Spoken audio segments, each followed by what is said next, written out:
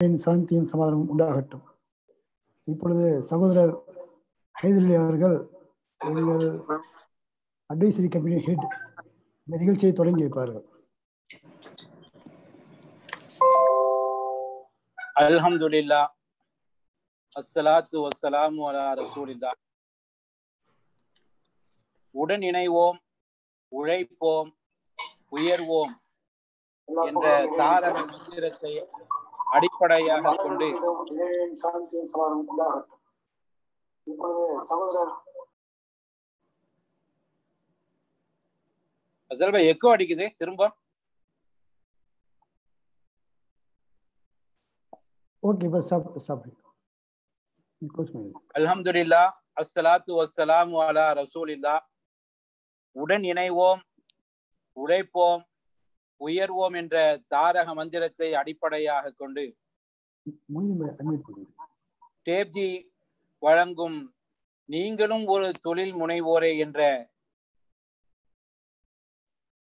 தொடர்ச்சியான நிகழ்ச்சியிலே இன்று மீண்டும் ஒருமுறை நம் அனைவரையும் ஒன்றிணைத்த வல்ல இறைவனுக்கே எல்லா புகழும்.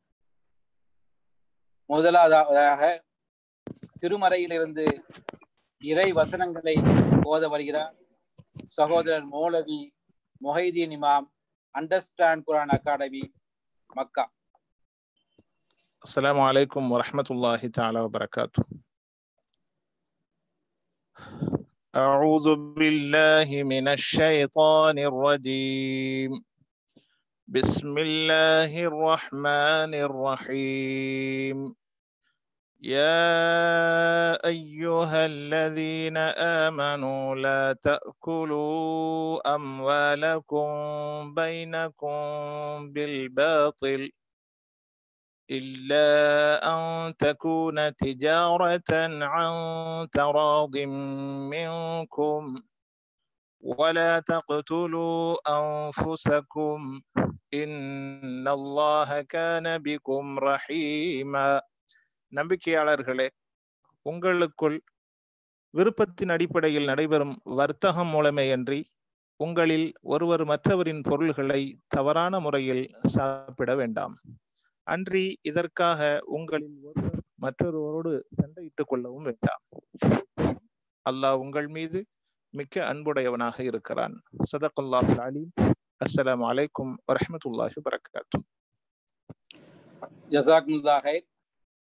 அடுத்ததாக உலகின் பல பாகங்களிலிருந்தும் இணைந்திருக்கும் அனைத்து சகோதர சகோதரிகளையும் வரவேற்க வருகிறார் TABG கம்பெனியின் சீஃப் எக்ஸிகியூட்டிவ் ஆஃபீஸர் TABGN சகோதரர் கசாலி.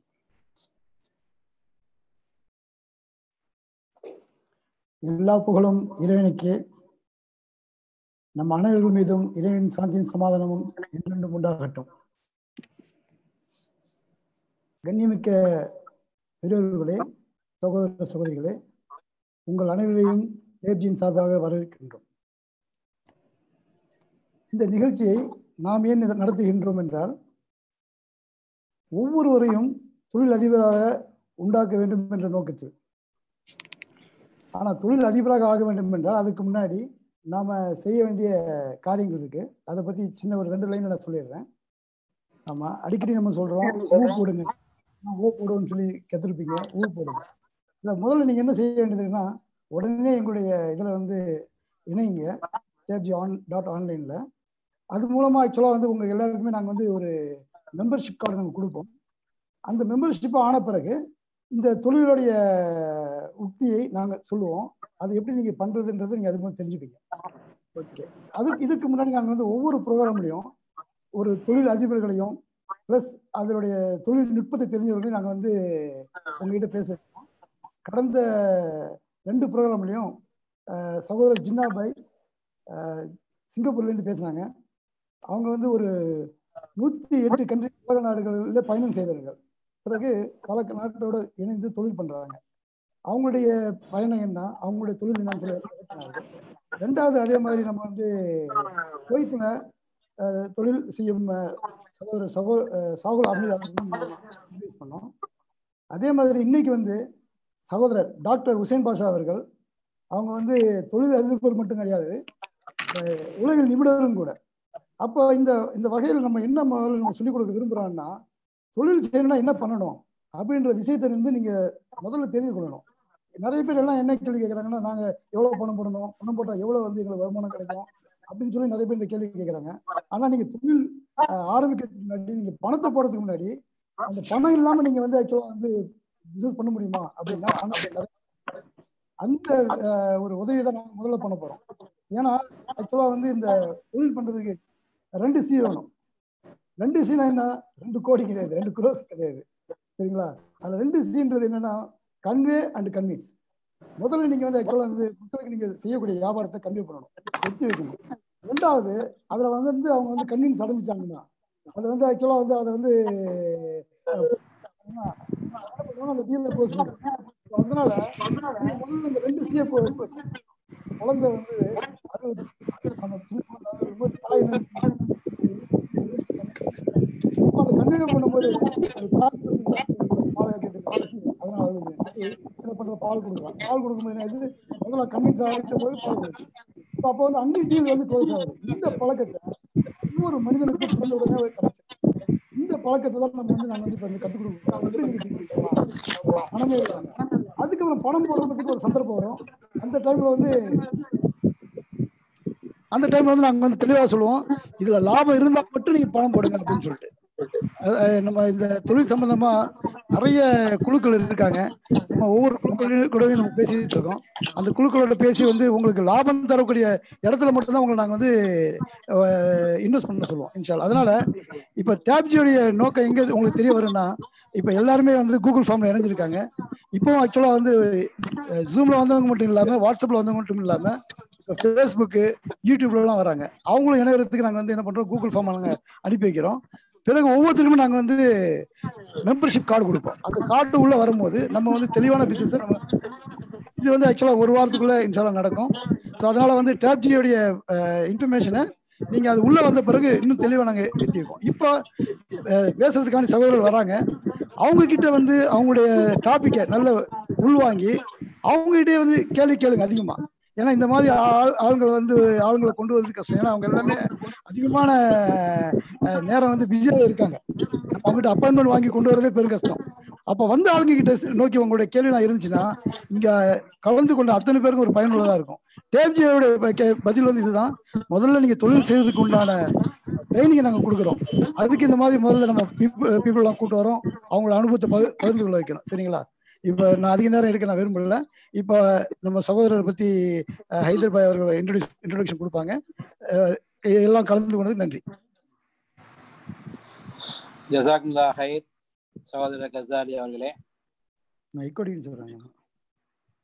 அடுத்ததாக, அதாவது நம்முடைய டேப்ஜி அழைப்பு உங்களுக்கு விடுத்திருக்கும் பொழுது நீங்கள் பார்த்திருப்பீர்கள், உங்களிடமிருந்து எதிர்பார்ப்பது உங்களுடைய நேரம், உங்களுடைய அறிவு, உங்களுடைய உழைப்பு மட்டும்தான். ஒரு பிசினஸுக்கு தேவையான முக்கியமான விஷயம் பணம். அதை அதில் குறிப்பிடப்படவில்லை.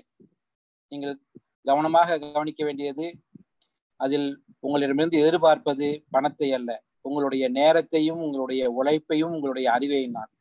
நீங்கள் டேப்ஜி அமைப்புடன் இணைந்து உழைத்து உயர்வதற்குண்டான வாய்ப்புகளை நாம் அனைவரும் சேர்ந்து செய்வோம் இன்ஷா அல்லாஹ். இன்று நாம் ஒரு அழகிய ஒரு நிகழ்ச்சியை ஏற்பாடு செய்திருக்கின்றோம். இதில் கலந்து கொண்டு நம்மிடையே பேச இருக்கின்ற சகோதரர் அனைவருக்கும் பரிச்சயமான டாக்டர் ஹுசைன் பாஷா அவர்கள். தமிழக முஸ்லிம்கள் மத்தியிலே குறிப்பாக மாற்றங்களை ஏற்படுத்த வேண்டும், அதற்கான தன்னுடைய வாழ்க்கையை அர்ப்பணித்து பல காரியங்களை செய்து கொண்டிருக்கின்றார் சகோதரர் ஹுசைன் பாஷா அவர்கள். அவர் MSc psychology, MPhil, PhD, MBA, LLB, MA, PMIR இன்னும் நீண்டு கொண்டிருக்கின்றது. அவர் ஒரு சைக்காலஜிஸ்ட் அண்ட் எடுப்ரானர். நீங்கள் கேட்டிருப்பீர்கள், ஆண்டர்பிரனர் என்றும் சொல்வார்கள். இது வந்து எடுப்பிரனர், அதாவது அவர் தன்னுடைய தொழில் முனைவோருக்கான அந்த திறமைகளை கல்வி அரங்கத்திலே செய்து கொண்டிருக்கின்றார். Director of master mind consultant and training, co-founder of Synergy International, president of Art of Peace Foundation, இன்னும் பல அமைப்புகளிலே பல கழகங்களிலே தன்னுடைய பணியை செய்து கொண்டிருக்கின்றார். இதோ உங்கள் முன்னால் தொழில் முனைவோருக்கான உளவியல் நுட்பங்கள் என்ற தலைப்பில் இன்ஷா அல்லாஹ் பேச வருகின்றார் டாக்டர் ஹுசைன் பாஷா. அனைவருக்கும் இனிய மாலை வாழ்த்துக்கள்.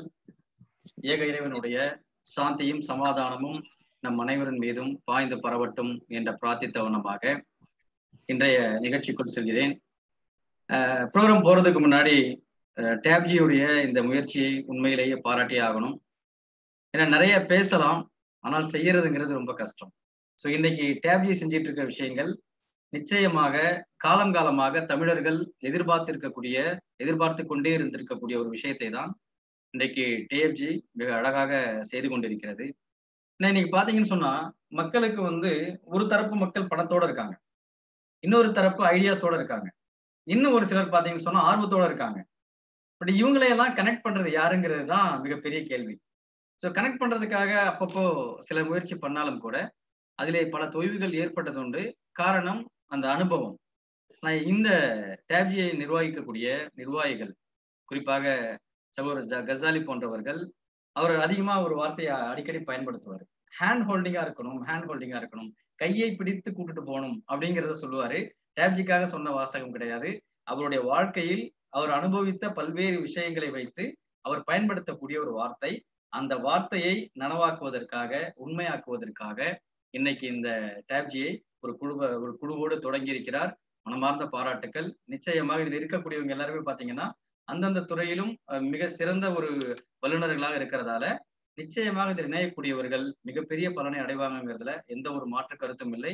ஸோ அந்த ஒரு செய்தியோட இன்னைக்கு நம்ம நிகழ்ச்சிக்கு போயிடலாம். பொதுவாகவே சைக்காலஜிக்கும் பிசினஸுக்கும் என்ன சம்மந்தம் இருக்கு அப்படிங்கிற மாதிரியான ஒரு கேள்வி வந்து மக்கள் மனசுல இருக்கு. சைக்காலஜிங்கிறது அது மனநலம் பாதிக்கப்பட்ட ஒரு விஷயம். ஸோ அதுக்கும் சைக்காலஜி என்ன தொடர்பு ஏற்படுத்த முடியும்? அது ஒரு மென்டலி ரிட்டார்டட் பீப்புளுக்காக உள்ள விஷயம் தானே அப்படிங்கிற மாதிரி இருக்கு. அப்படி கிடையாது. சைக்காலஜிங்கிறது என்னன்னா அடிப்படையில் மனம் சார்ந்தது. கிரீக்ல இருந்து வந்த ஒரு சோல், சைக்கிங்கிற ஒரு வார்த்தையிலிருந்து உருவானதுதான் சைக்கி. அப்புறம் சைக்காலஜி, அப்புறம் லோகோஸ்ங்கிற ஒரு வார்த்தையிலிருந்து வந்தது இந்த ஸ்டடிங்கிற ஒரு விஷயம். ஸோ அப்போ இது ரெண்டும் சேர்ந்தது மனம் சார்ந்த படிப்பு, அவ்வளவுதான். சைக்காலஜிங்கிறது ஒரு குறிப்பிட்ட மக்கள், மனநலம் பாதிக்கப்பட்ட மக்களுக்கான படிப்பு மட்டும் கிடையாது, எல்லோருக்குமான படிப்பு. எல்லாரும் தெரிந்து கொள்ள வேண்டிய சில விஷயங்களை இந்த சைக்காலஜில நிச்சயமாக இருக்கு. ஏன்னா தெரியும் பொழுது அது நம்முடைய தனிப்பட்ட வாழ்க்கையா இருக்கட்டும், பிசினஸா இருக்கட்டும், இல்ல பிசினஸ்ல இருக்கக்கூடிய ஹெச்ஆர் டிபார்ட்மெண்டா இருக்கட்டும், மார்க்கெட்டிங்கா இருக்கட்டும், ப்ரொமோஷனா இருக்கட்டும், எல்லாத்துக்குமே பாத்தீங்கன்னா அங்க மனுஷங்க தான் இருக்காங்க. அது எல்லாத்துலயுமே மனுஷங்க தான் இருக்காங்க. என்னதான் இன்னைக்கு வந்து டெக்னாலஜில நம்ம ரொம்ப பெருசா வளர்ந்துட்டோம், பெருசா சாதிச்சிட்டோம் அப்படின்னு சொன்னாலும் கூட, மிஷினரிஸ் எல்லாம் பெருசா வந்துருச்சு இருக்கலாம், எல்லாம் இருந்தாலும் கூட அதை இயக்கும்போது என்னன்னு பாத்தீங்கன்னா மனுஷன். எங்கெங்கெல்லாம் மனுஷன் இருக்கானோ அங்கெல்லாம் மனசு இருக்கு. எங்கெங்கெல்லாம் மனசு இருக்கோ ஸோ அங்கெல்லாம் இந்த சைக்காலஜி கான்செப்டை பயன்படுத்தலாம். ஸோ அந்த விதத்தில் இந்த பிசினஸ்ல எப்படி பயன்படுத்தலாம், அப்படி பயன்படுத்தாததால வரக்கூடிய விளைவுகள் என்ன அப்படிங்கிறத பார்க்கும்போது நிச்சயமாக இதை தெரிந்து கொள்ள வேண்டும்ங்கிற அந்த ஆர்வம் நமக்கு வரும். அப்போ சைக்காலஜி என்னது? Scientific study of mind and பிஹேவியர்னு சொல்லுவாங்க. நம்முடைய மனம் சார்ந்த விஷயத்தினுடைய அந்த எண்ண ஓட்டமும் அதனுடைய செயல்பாடும். ஸோ இதை பிசினஸ்ல எப்படி நம்ம பயன்படுத்தலாம் அப்படின்னு பார்க்கும்பொழுது பலவிதமான விஷயங்கள் இருக்கு. அதில் அடிப்படையில் மனிதர்கள் உணர்வு சார்ந்தவர்கள் அப்படிங்கிறத நம்ம புரிஞ்சுக்கணும். இந்த தொழில் முனைவோர்களாக ஆகக்கூடியவர்கள் அல்லது ஆல்ரெடி தொழில் செய்து கொண்டு இருக்கக்கூடியவர்கள், அங்க ஒரு சின்ன கேப் எங்க ஏற்படுதுன்னா, பொதுவாகவே பிசினஸ் தொடங்கிட்டோம்னா ஒரு மெக்கானிக்கலா மாறக்கூடிய ஒரு சூழ்நிலை, பணத்துக்காக செய்யணுங்கிற ஒரு சூழ்நிலை, பணத்தை மட்டுமே மையப்படுத்தி போகக்கூடிய ஒரு சூழ்நிலை இருக்கு. பட் அது ரொம்ப நாளைக்கு தாங்காது. இதுதான் இன்னைக்கு பலரும் பண்ணக்கூடிய விஷயங்கள். எங்க உணர்வு சார்ந்து, அது பிசினஸா இருக்கட்டும், வாழ்க்கையா இருக்கட்டும், அங்க உணர்வு சார்ந்த விஷயங்கள் இருக்கு பாருங்க, அந்த பாண்டிங் வந்து ரொம்ப ஸ்ட்ராங்கா இருக்கும். ஸோ அந்த பாண்டிங்கை பிசினஸ்ல நம்ம ஏற்படுத்தணும். அப்படி இல்லைன்னு சொன்னா லாங் டேர்ம் போறது கஷ்டம். அந்த பாண்டிங்கை ஏற்படுத்துறது எப்படின்னு பாத்தீங்கன்னு சொன்னா, மனிதர்களுக்கு ஒரு 5 விதமான சென்ஸ் இருக்கு. நம்ம எல்லாருக்குமே தெரியும் என்ன 5 விதமான சென்ஸ். பார்க்கறது, கேட்கறது, உணர்றது, சுவாச டேஸ்ட் பண்ணி பார்க்கறது, அதே மாதிரி இந்த வாசனை. இது இந்த 5 சென்ஸ் தான் நமக்கு வந்து அடிப்படையில இருக்கிறது. ஸோ இதை வந்து ஒரு டெக்னிக்கல் டேர்ம்ல, ஒரு சைக்காலஜிக்கல் டேர்ம்ல, ஒரு NLP டேர்ம்ல சொல்றதா இருந்ததுன்னா விஷுவல், ஆடிட்டரி, கினஸ்தட்டிக், ஒல்ஃபாக்டரி, குஸ்டாட்டரின்னு சொல்லுவாங்க. இந்த 5 விதமான சென்ஸ் மூலமாக தான் இந்த உலகத்தில் இருக்கக்கூடிய விஷயங்களை நம்ம உணர்றோம். ஸோ இதெல்லாம் நடக்குது, இதுதான் நம்ம பெர்செப்ஷன் உருவாகுது. ஒரு விஷயம் நல்லது கெட்டதெல்லாம் எப்படி இந்த 5 சென்ஸ் வருது. இந்த பிசிக்கல் சென்ஸ் மூலமாக தான் உள்வாங்கி அதன் பிறகு நம்ம வந்து ரியாக்ட் பண்றோம். ஒரு பிசினஸ்ல நம்ம ரியாக்ட் பண்ணும்பொழுது ஸோ நம்முடைய ஏற்கனவே உள்ள எக்ஸ்பீரியன்ஸ் எல்லாமே பெர்செப்ஷனா, அதாவது பெர்செப்ஷனுங்கிறது மதிப்பீடுகளாக மனசுல பதிஞ்சு ஸோ அதை நம்ம வந்து ரியாக்ட் பண்ணக்கூடிய ஒரு சூழ்நிலை ஏற்படுது. ஸோ அப்ப ரியாக்ட் பண்ணும் பொழுது ஸோ நம்ம சில விஷயங்களை தவறா புரிஞ்சு வச்சிருக்கோம்னு சொன்னா அதை நம்ம திருத்திக்கிறது ரொம்ப முக்கியம். குறிப்பா பிசினஸ்ல சில விஷயங்கள் வந்து ஒரு மனசுல ஆழமா பதிஞ்சிருக்கு, தவறான சில கருத்துக்களும் கோட்பாடுகளும் நுட்பங்களும் மனசுல இருக்கும் பொழுது நம்ம புதுசா ஒரு விஷயத்தை செய்வதற்கு அது தடையாக இருக்கும். அப்ப நமக்குள்ள பெர்செப்ஷன் ஏற்கனவே உருவான அந்த விஷயம் சரியா தப்பான்னு பார்த்து அனலைஸ் பண்ணி அது நமக்கு என்ன வேணுமோ அதை மாத்திக்க நம்ம தயாராகிறோம் பாருங்க, அங்க லைஃப் சூப்பரா இருக்கும். ஸோ இதுதான் உணர்வு சார்ந்த விஷயம். அப்ப இன்னைக்கு வந்து ஒரு ஒரு வேலைக்கு ஆள் எடுக்கிறதா கூட நம்ம என்ன பண்றோம், ஒரு சைக்கோமெட்ரிக் டெஸ்ட் மாதிரி ஒரு டெஸ்ட் வச்சுலாம் இன்னைக்கு எடுக்கிறாங்க. ஏன்னா பேசிக்கலா அவனோட மனசு எப்படி இருக்கு அப்படின்னு தெரிஞ்சுக்கிறதுக்காக. ஸோ அந்த மாதிரி நெருக்கமாக இருக்கக்கூடிய ஒரு ஃபீல்டு தான் இந்த சைக்காலஜிங்கிற ஃபீல்டு. சரி, இந்த உணர்வு சார்ந்த விஷயம், இந்த 5 விஷயம் நம்ம சொன்ன இந்த 5 சென்ஸையும் ஒரு பிசினஸ்ல கொடுக்க முடியுமானா பெரும்பாலான பிசினஸ்ல கொடுக்க முடியும். இந்த 5 சென்ஸை நீங்க கஸ்டமர் கரெக்டா கொடுத்துட்டீங்க, கன்சியூமர் கரெக்டா கொடுத்துட்டீங்கன்னு சொன்னா அவங்க நம்ம கடையை தேடி வருவாங்க, இல்ல நம்ம பிசினஸை தேடி வருவாங்கிறது எந்த மாற்று கருத்தும் இல்லை. இன்னைக்கு இருக்கக்கூடிய பல பிராண்ட் வந்து அப்படிதான் இருந்துகிட்டு இருக்கு காலாகாலமாக. அதில் சில குறைபாடுகள் இருந்தாலும் அதை விடுறதுக்கு மக்களுக்கு ஏன் மனசு வரலைன்னு பாத்தீங்கன்னா சோ அது வந்து இந்த உணர்வோட கலந்துருச்சு. உணர்வோட கலந்த பிறகு அதுல இருந்து மாறுறதுக்கு தயாரா இல்லை. இன்னைக்கு கிராமங்கள்லாம் பாத்தீங்கன்னா தெரியும், நல்ல பெரிய பெரிய படிச்ச டாக்டர்ஸ் எல்லாம் ஒரு பக்கம் இருப்பாங்க. ஒரு கம்பவுண்டரா இருந்து ஒரு கிளினிக் ஒருத்தர் தொடங்கி இருப்பாரு, அவர்கிட்ட நிறைய பேர் போவாங்க, நிறைய கூட்டம் இருக்கும். ஏதோ ஒரு ரீதியில் உணர்வு சார்ந்து அந்த அவரோட அவர் நெருங்கிட்டாங்கன்னு அர்த்தம். அப்போ இந்த மக்களை நம்ம நாடி வரக்கூடிய இந்த கஸ்டமரை, சப்ளையரை, இவர் எல்லாமே உணர்வால் கட்டி போடணும்னு சொன்னா நமக்கு இந்த 5 உணர்வுகளையும் மேம்படுத்துறது ரொம்ப முக்கியம். ஸோ அந்த அடிப்படையில் ஒரு சின்ன காஃபி எடுத்துக்கங்க. நம்ம காஃபின்னு சாதாரணமா சொல்றோம், காஃபி சாதாரண கிடையாது. ஏன் சில பேர் காஃபிக்கு அடிக்ட் ஆகுறாங்க, காஃபி குடிச்சே ஆகணும்னு நினைக்கிறாங்க, குடிக்கலன்னா இதாயிடும், அதுவும் ஸ்பெசிஃபிக்கா அந்த கடையில் போய் குடிக்கணும். இன்னும் சில சோறு எல்லாம் சொல்லுவாங்க, நான் இங்கிருந்து ஒரு 60 கிலோமீட்டர் தள்ளி போய் ஒரு டீ குடிச்சிட்டு வருவேன் அப்படின்லாம் சொல்லியிருக்காங்க. 60 கிலோமீட்டர் தள்ளி 4 ஃப்ரெண்ட்ஸ் போய் டீ குடிச்சிட்டு வருவாங்களாம். எந்த அளவிற்கு அவர்களுக்கு அந்த டீ இழுத்து இருக்குன்னு பாருங்க. காரணம் வந்து அந்த டீயினுடைய டேஸ்ட் மட்டும் கிடையாது, அதை சுற்றி இருக்கக்கூடிய பல விஷயங்களும் சேர்ந்துதான் அந்த அந்த ஒரு எண்ணத்தை உருவாக்கி இருக்கு. ஒரு காஃபி குடிக்கிறேன்னு வைங்களேன், அந்த காஃபி எடுத்துக்காட்டா வச்சுக்கோங்க. ஒரு நல்ல கடையில, ஒரு பெரிய கடையில, ஒரு ஃபேமஸான கடையில நம்ம குடிச்சு பழகிறோம், அது நமக்கு பிடிச்சிருக்குன்னு சொன்னா அது டேஸ்ட்னால மட்டும் கிடையாது. ஸோ அவங்க பல விதமான இந்த 5 விதமான விஷயங்களும் கிட்டத்தட்ட நமக்கு கிடைச்சி நம்ம மனசுல அது ப்ரோக்ராம் ஆயிடுது. ஸோ அந்த ப்ரோக்ராம் ஆன விஷயத்தாலதான் நம்ம அதை திருப்பி நம்ம அதை வந்து நாடக்கூடிய ஒரு சூழ்நிலை இருக்கு. இப்போ இந்த காஃபியில என்ன நடக்குது, ஃபர்ஸ்ட் விஷுவல், அந்த காஃபியோட அப்படியே நுர தள்ள அப்படி போட்டு கொண்டாடுறாங்க பாருங்க. அதை பார்க்கும்பொழுது அது மனசு உள்வாங்கி, ஏன்னா அது எல்லாம் சேர்ந்து மனசுல பதிவாயிருக்கும் அந்த காட்சி, அந்த காஃபியில இருக்கக்கூடிய அந்த நுரை. 2வது ஆடிட்டரி, அது என்ன கேட்கறாங்க, அந்த ஆத்தக்கூடிய அந்த சவுண்ட கேட்கறாங்கல்ல, இது வந்து உள்ள போய் மனசுல பதியுதுங்கிறாங்க. கான்சியஸ் மைண்ட், சப்கான்சியஸ் மைண்ட் என்று சொல்றாங்க. கான்சியஸ் மைண்டுங்க இப்போ நம்ம பண்றது, நம்ம பேசுறது, இப்ப பாத்துக்கிட்டு இருக்கிறது. சப்கான்சியஸ் மைண்டுங்கிறது ஆழமாக மனசுல பதிவானது. ஸோ அப்படி அந்த அந்த ஆத்துற சவுண்டு கூட மனசுல, அதுவும் அந்த கடையில அந்த ஆத்தக்கூடிய ஸ்டைல் மனசுல பதியுதுங்கிறாங்க. ஸோ இது ஒரு விஷயம் ஆடிட்டரி, அந்த காஃபில உள்ள விஷயம். அடுத்து கினஸ்தட்டிக் சொல்றது இந்த உணர்வு சார்ந்த, இந்த பாடி டச் இல்லைன்னா ஒரு எமோஷன் சார்ந்து சொல்லுவாங்க. அப்ப அது அங்க என்ன ஏற்படுது, அந்த அந்த சூடா அந்த காஃபி எடுக்கும்போது ஒரு இதமா இருக்கு பாருங்க குடிக்க அந்த அந்த டச் அது அதுல ஏற்படுது. 4வது என்னன்னு பாத்தீங்கன்னு சொன்னா அந்த ஸ்மெல்லு, அங்க போடும் பொழுதே அந்த ஸ்மெல்லு வர ஆரம்பிக்குது. 5வது முக்கியமானது அவங்களுக்கு டேஸ்ட். இந்த 5 விஷயமும் அந்த பர்டிகுலர் கடையில அதனுடைய முறைகள்னால இந்த டேஸ்ட் கூடி இருக்கோ கம்மியா இருக்கோ, பட் இது எல்லாமே பிக்ஸ் ஆனதால அதுல இருந்து வெளியே வர முடியல, அந்த கடைக்கு திருப்பி போறாங்க. இதுதான் இருக்கிற விஷயம். நம்ம பிசினஸ் மேனா இருக்கக்கூடியவர்கள் நம்முடைய கஸ்டமருக்கு இந்த டேஸ்ட்டை கொடுக்குறோமா அப்படிங்கிறது முக்கியம். இன்னைக்கு வந்து மக்கள் வந்து வீட்டுல உட்காந்துக்கிட்டு அமேசான்லயும் நெட்ஃபிளிக்ஸ்ல நம்ம படம் பார்த்துக்கலாம். அப்படி பார்த்தாலும் கூட ஏன் தியேட்டருக்கு இன்னைக்கு போறாங்க, தியேட்டருக்கு போறதுக்கு காரணம் அங்க இருக்க படம் கிடையாது, படத்தை இங்க பார்த்துடலாம், டவுன்லோட் பண்ணி பார்த்துருவாங்க, அதெல்லாம் இல்ல. இதை தாண்டிய ஒரு ஃபீலிங் அங்க கிடைக்குது, இதை தாண்டிய ஒரு சென்சரி எமோஷனல் எக்ஸ்பீரியன்ஸ் அங்க கிடைக்குது. அதை விரும்புவதற்காக போறாங்க. நல்லா கவனிச்சு பாத்தீங்கன்னா தெரியும், அந்த படத்துக்கு போறது சில பேர் வந்து எதுக்கு போவாங்கன்னா அந்த பாப்கார்ன் சாப்பிடறதுக்காகவே போவாங்க. வெளியே வாங்கினா ஒரு 25 ரூபாய் முடியும், அங்க போனா 105 ரூபா 110 ரூபா சொல்லுவோம். ஆனாலும் அங்க போய் சாப்பிடக்கூடிய அந்த ஃபீல் இருக்குல்ல, சில பேருக்கு வந்து அந்த பாப்கார்ன் தீந்துருச்சுன்னா படம் பார்த்த அந்த ஃபீலிங்கே இருக்காதுன்னு சொல்றாங்க. என்ன காரணம்னு சொன்னா அந்த ஒரு ஸ்மெல்லுக்காக, அந்த ஒரு டேஸ்ட்டுக்காக தியேட்டருக்கு போறாங்க. இது நம்ம உணர்றது இல்லை இல்லையா? நம்ம நினைச்சிட்டு இருக்கோம் படத்தை பாக்குறதுக்காக போறோம். படத்தை பாக்குறதுக்காக போல. அப்ப என்னது அவங்களுக்கு இந்த 5 சென்ஸும் அதுல கவர் ஆகுதான்னு பாருங்க. ஸோ ஒண்ணு அந்த விஷுவலா அந்த காட்சியை பெருசா பாக்குறாங்க, பிடிக்குது. 2வது அந்த சவுண்ட் எஃபெக்ட் ஆடிட்டரி, அது ரொம்ப பிடிக்குது.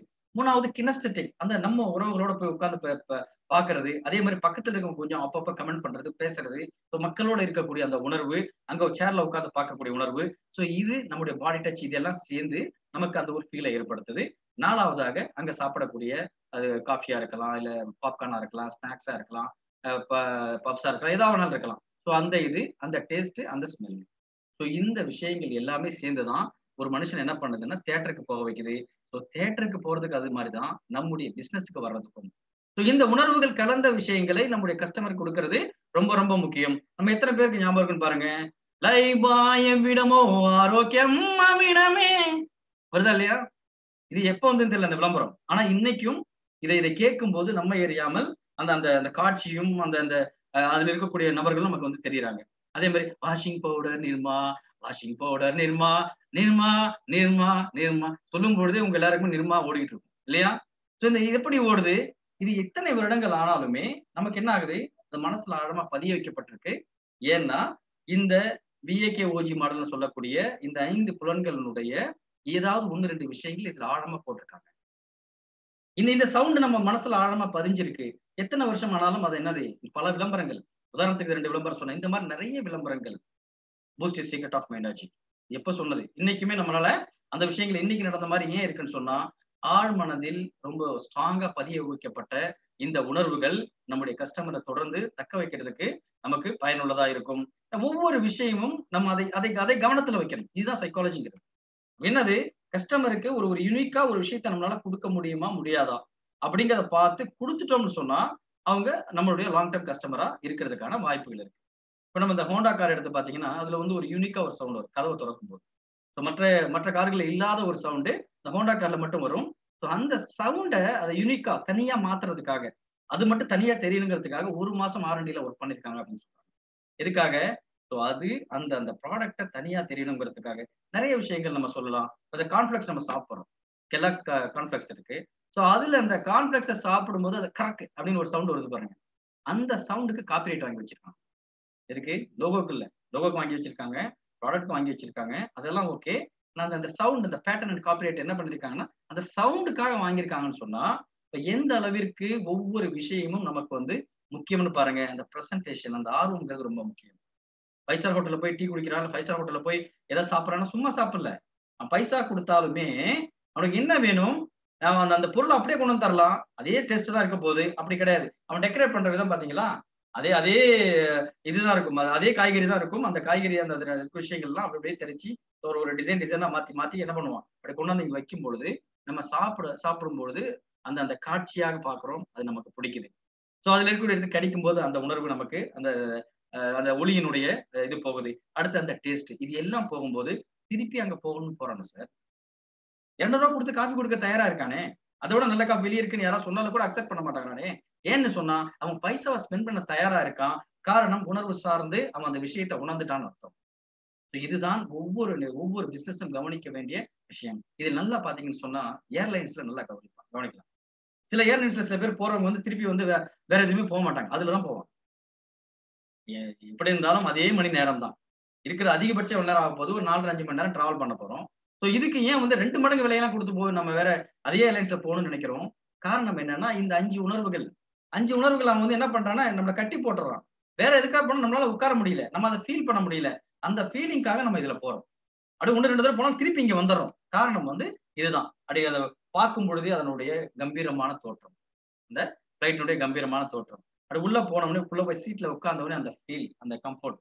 அடுத்து பாத்தீங்கன்னா உள்ள போன ஒரு ஸ்மெல், அங்க கொடுக்கக்கூடிய ஒரு பெர்ஃப்யூம். இது அடுத்து பாத்தீங்கன்னா அந்த கிளீனா இருக்கக்கூடிய அந்த ஒரு என்விரான்மெண்ட்.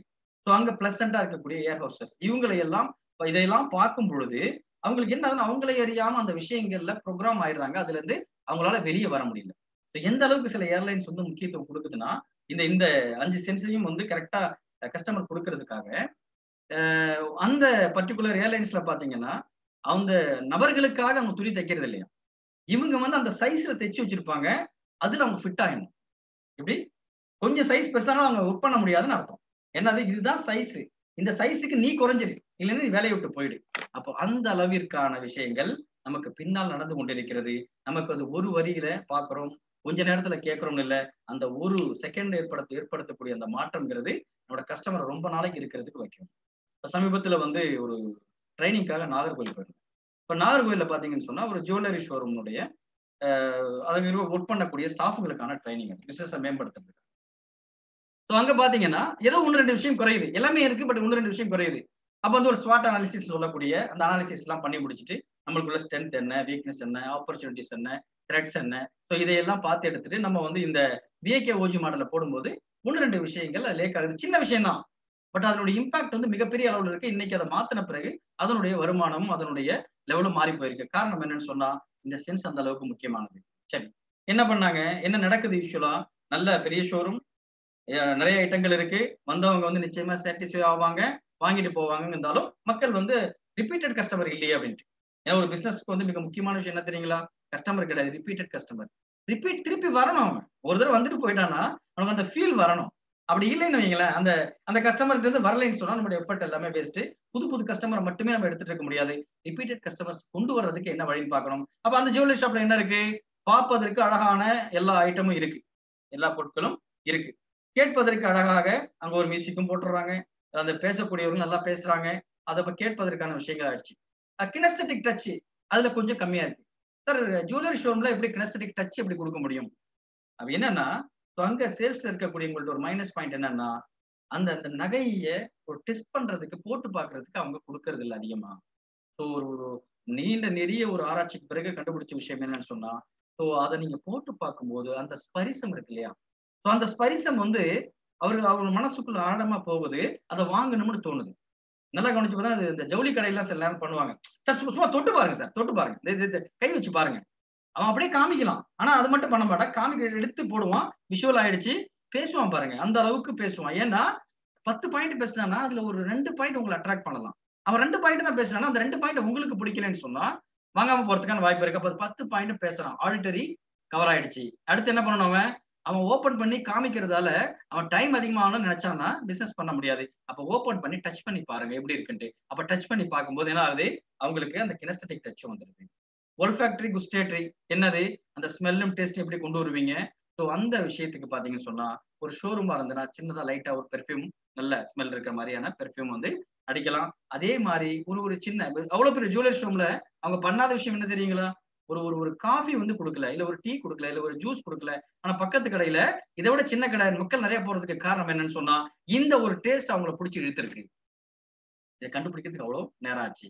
அப்போ எந்த விஷயத்தை கொடுத்தாலும் அவங்க அட்ராக்ட் பண்ணுவாங்கன்ட்டு நம்ம வீடுகள்லயுமே இதை ஃபீல் பண்ணிருப்போம். மத்தவங்களுக்கு சொல்றதுல நம்ம வீடுகள்ல பாத்தீங்கன்னா என்னுடைய வீட்லயே என்னுடைய ஒய்ஃப் பாத்தீங்கன்னா வழக்கமா ஒரு கடைக்கு தான் போவாங்க ஜுவல்லரி. இன்னும் பக்கத்துல இருக்கக்கூடிய கடைகள்ல நிறைய மாடல் இருக்கும், ரேட்டும் கம்மியா இருக்கும், பட் இருந்தாலும் அங்க போக மாட்டாங்க. ரொம்ப நாளைக்கு அப்புறம் தான் அதை கண்டுபிடிச்சேன். என்ன காரணம்னு பாத்தீங்கன்னா இவங்க வழக்கமா போகக்கூடிய ஜுவல்லரியில அவங்க போன உடனே ஒரு நல்ல காஃபி கொடுப்போம். காஃபினா அப்படி இருக்கும். அப்ப அதை குடிக்கும் பொழுது அவங்கள அறியாம அந்த கடைக்கு போனா அது கிடைக்கும் அப்படிங்கிறது மைண்டுக்கு தெரியுது. அது வாயால சொல்ல முடியாது, வாயால சொல்லவும் மாட்டாங்க. அப்போ ஒரு 1000-2000 ரூபாய் நம்ம கூட கொடுத்தாலும் பரவாயில்ல, இங்க போகணும் ஏன் அந்த ஃபீலிங் வருது? உணர்வு ரீதியாக அந்த கடை இவர்களோட எண்ணத்துல வந்து பதிஞ்சிருச்சு. ஸோ இதுதான் இன்னைக்கு நம்ம என்ன பண்ண வேண்டியது, செய்ய வேண்டிய ஒரு விஷயங்கள். அதை கவனிக்கணும். அதே சமயத்துல இன்னைக்கு தொழில் முனைவரா இருக்கக்கூடியவங்க ரொம்ப வேகப்படுறது என்னன்னு சொன்னா உடனடியாக ஏதாவது பெருசா பண்ணிடணும். சின்னதா தொடங்கி பெருசா போறதுதான் அட்வைசபிள். குறிப்பாக வெளிநாடுகள்ல இருந்து இங்க வரக்கூடியவர்கள் பண்ணக்கூடிய விஷயம் அதுதான். பெருசா பண்ணிட்டு அதை மேனேஜ் பண்ண முடியாம தவிர்க்கக்கூடியவர்கள், தவிப்பா இருக்கக்கூடியவர்கள் நிறைய இருக்காங்க. அப்போ சின்னதா தொடங்கி பெருசா கொண்டு போறதுதான் சரியான. பெருசா திங்க் பண்ணுங்க, பட் சின்னதா ஸ்டார்ட் பண்ணுங்க. பெருசா திங்க் பண்ணுங்க, சின்னதா ஸ்டார்ட் பண்ணுங்க, அது நமக்கு யூஸ்ஃபுல்லா இருக்கும். அதே மாதிரி ஒரு கஸ்டமர் வந்து ஒரு பிரைசிங் எப்படி எதிர்பார்க்கிறான், அவன் எந்த மாதிரி இருந்தா அவன் தொடர்ந்து நம்மளோட இருப்பான் அப்படிங்கிறத கவனிக்க வேண்டிய ஒரு பொறுப்பு நம்மள்ட்ட இருக்கு. அதுவுமே ரொம்ப அவசியமான ஒரு விஷயம். இப்ப பாருங்களேன், அதிகமா வந்து ஒரு பிசினஸ் நடக்கிற விஷயம், ஆனா பிசினஸ் கண்டினியூ ஆகாத ஒரு விஷயம் என்னன்னு பாத்தீங்கன்னா இந்த ஜிம்முக்கு போறது. நம்மள பலரும் பாத்தீங்கன்னா எடுத்த பெரிய சபதங்கள்லயே நிறைவேற்றாத ஒரு சபதம் எதா இருக்குன்னு பாத்தீங்கன்னா ஜிம்முக்கு பைசா கட்டிட்டு போக முடியாதுதான், போகாததுதான். ஸோ ஏன் போகல அப்படின்னு சொன்னா அந்த அந்த ஒரு பேஷன் குறைஞ்சிருது. கொஞ்ச நாளைக்கு போறோம், கொஞ்சம் உடம்பெல்லாம் அப்படி அங்கங்க அப்படி பார்த்து கொஞ்சம் இதானோம்னே மறுபடியும் வந்து மற்ற வேலைகள் அது இதுன்னு சொல்லி நம்மளை நம்ம மாத்தி சொல்லிக்கிறோம். அவ்வளவுதான். வேலைகள்லாம் இல்ல. வேலை இருந்தாலும் நம்மளால போக முடியும். பட் இருந்தாலும் அதுல இருந்து நம்ம என்ன பண்றோம், மற்றதுக்கு முக்கியத்துவம் கொடுத்துறோம். இதுக்கு முக்கியத்துவம் கொடுக்கறது இல்லை. அப்போ இந்த ஜிம்முக்கு போற மாதிரியான விஷயங்கள்ல வந்து ஒரு ஆய்வு எடுக்கிறாங்க. என்ன ஆய்வுன்னு சொன்னா, இந்த வருஷம் பே பண்றாங்களே, வருஷத்துக்கு ஒரு தடவை ஒரு லம்பா ஒரு அமௌண்ட்டை கொடுத்துட்டு போயிட்டு இருக்காங்களே, அவங்க வந்து கண்டினியூவா போறாங்களா, இல்ல வந்து மாசம் மாசம் கட்டிட்டு போறானே அவன் வந்து கரெக்டா போறானா அப்படின்னு பார்க்கும்போது, இந்த மாசம் மாசம் கட்டுற ஆளும் கரெக்டா போறான். ஏன் தெரியுமா?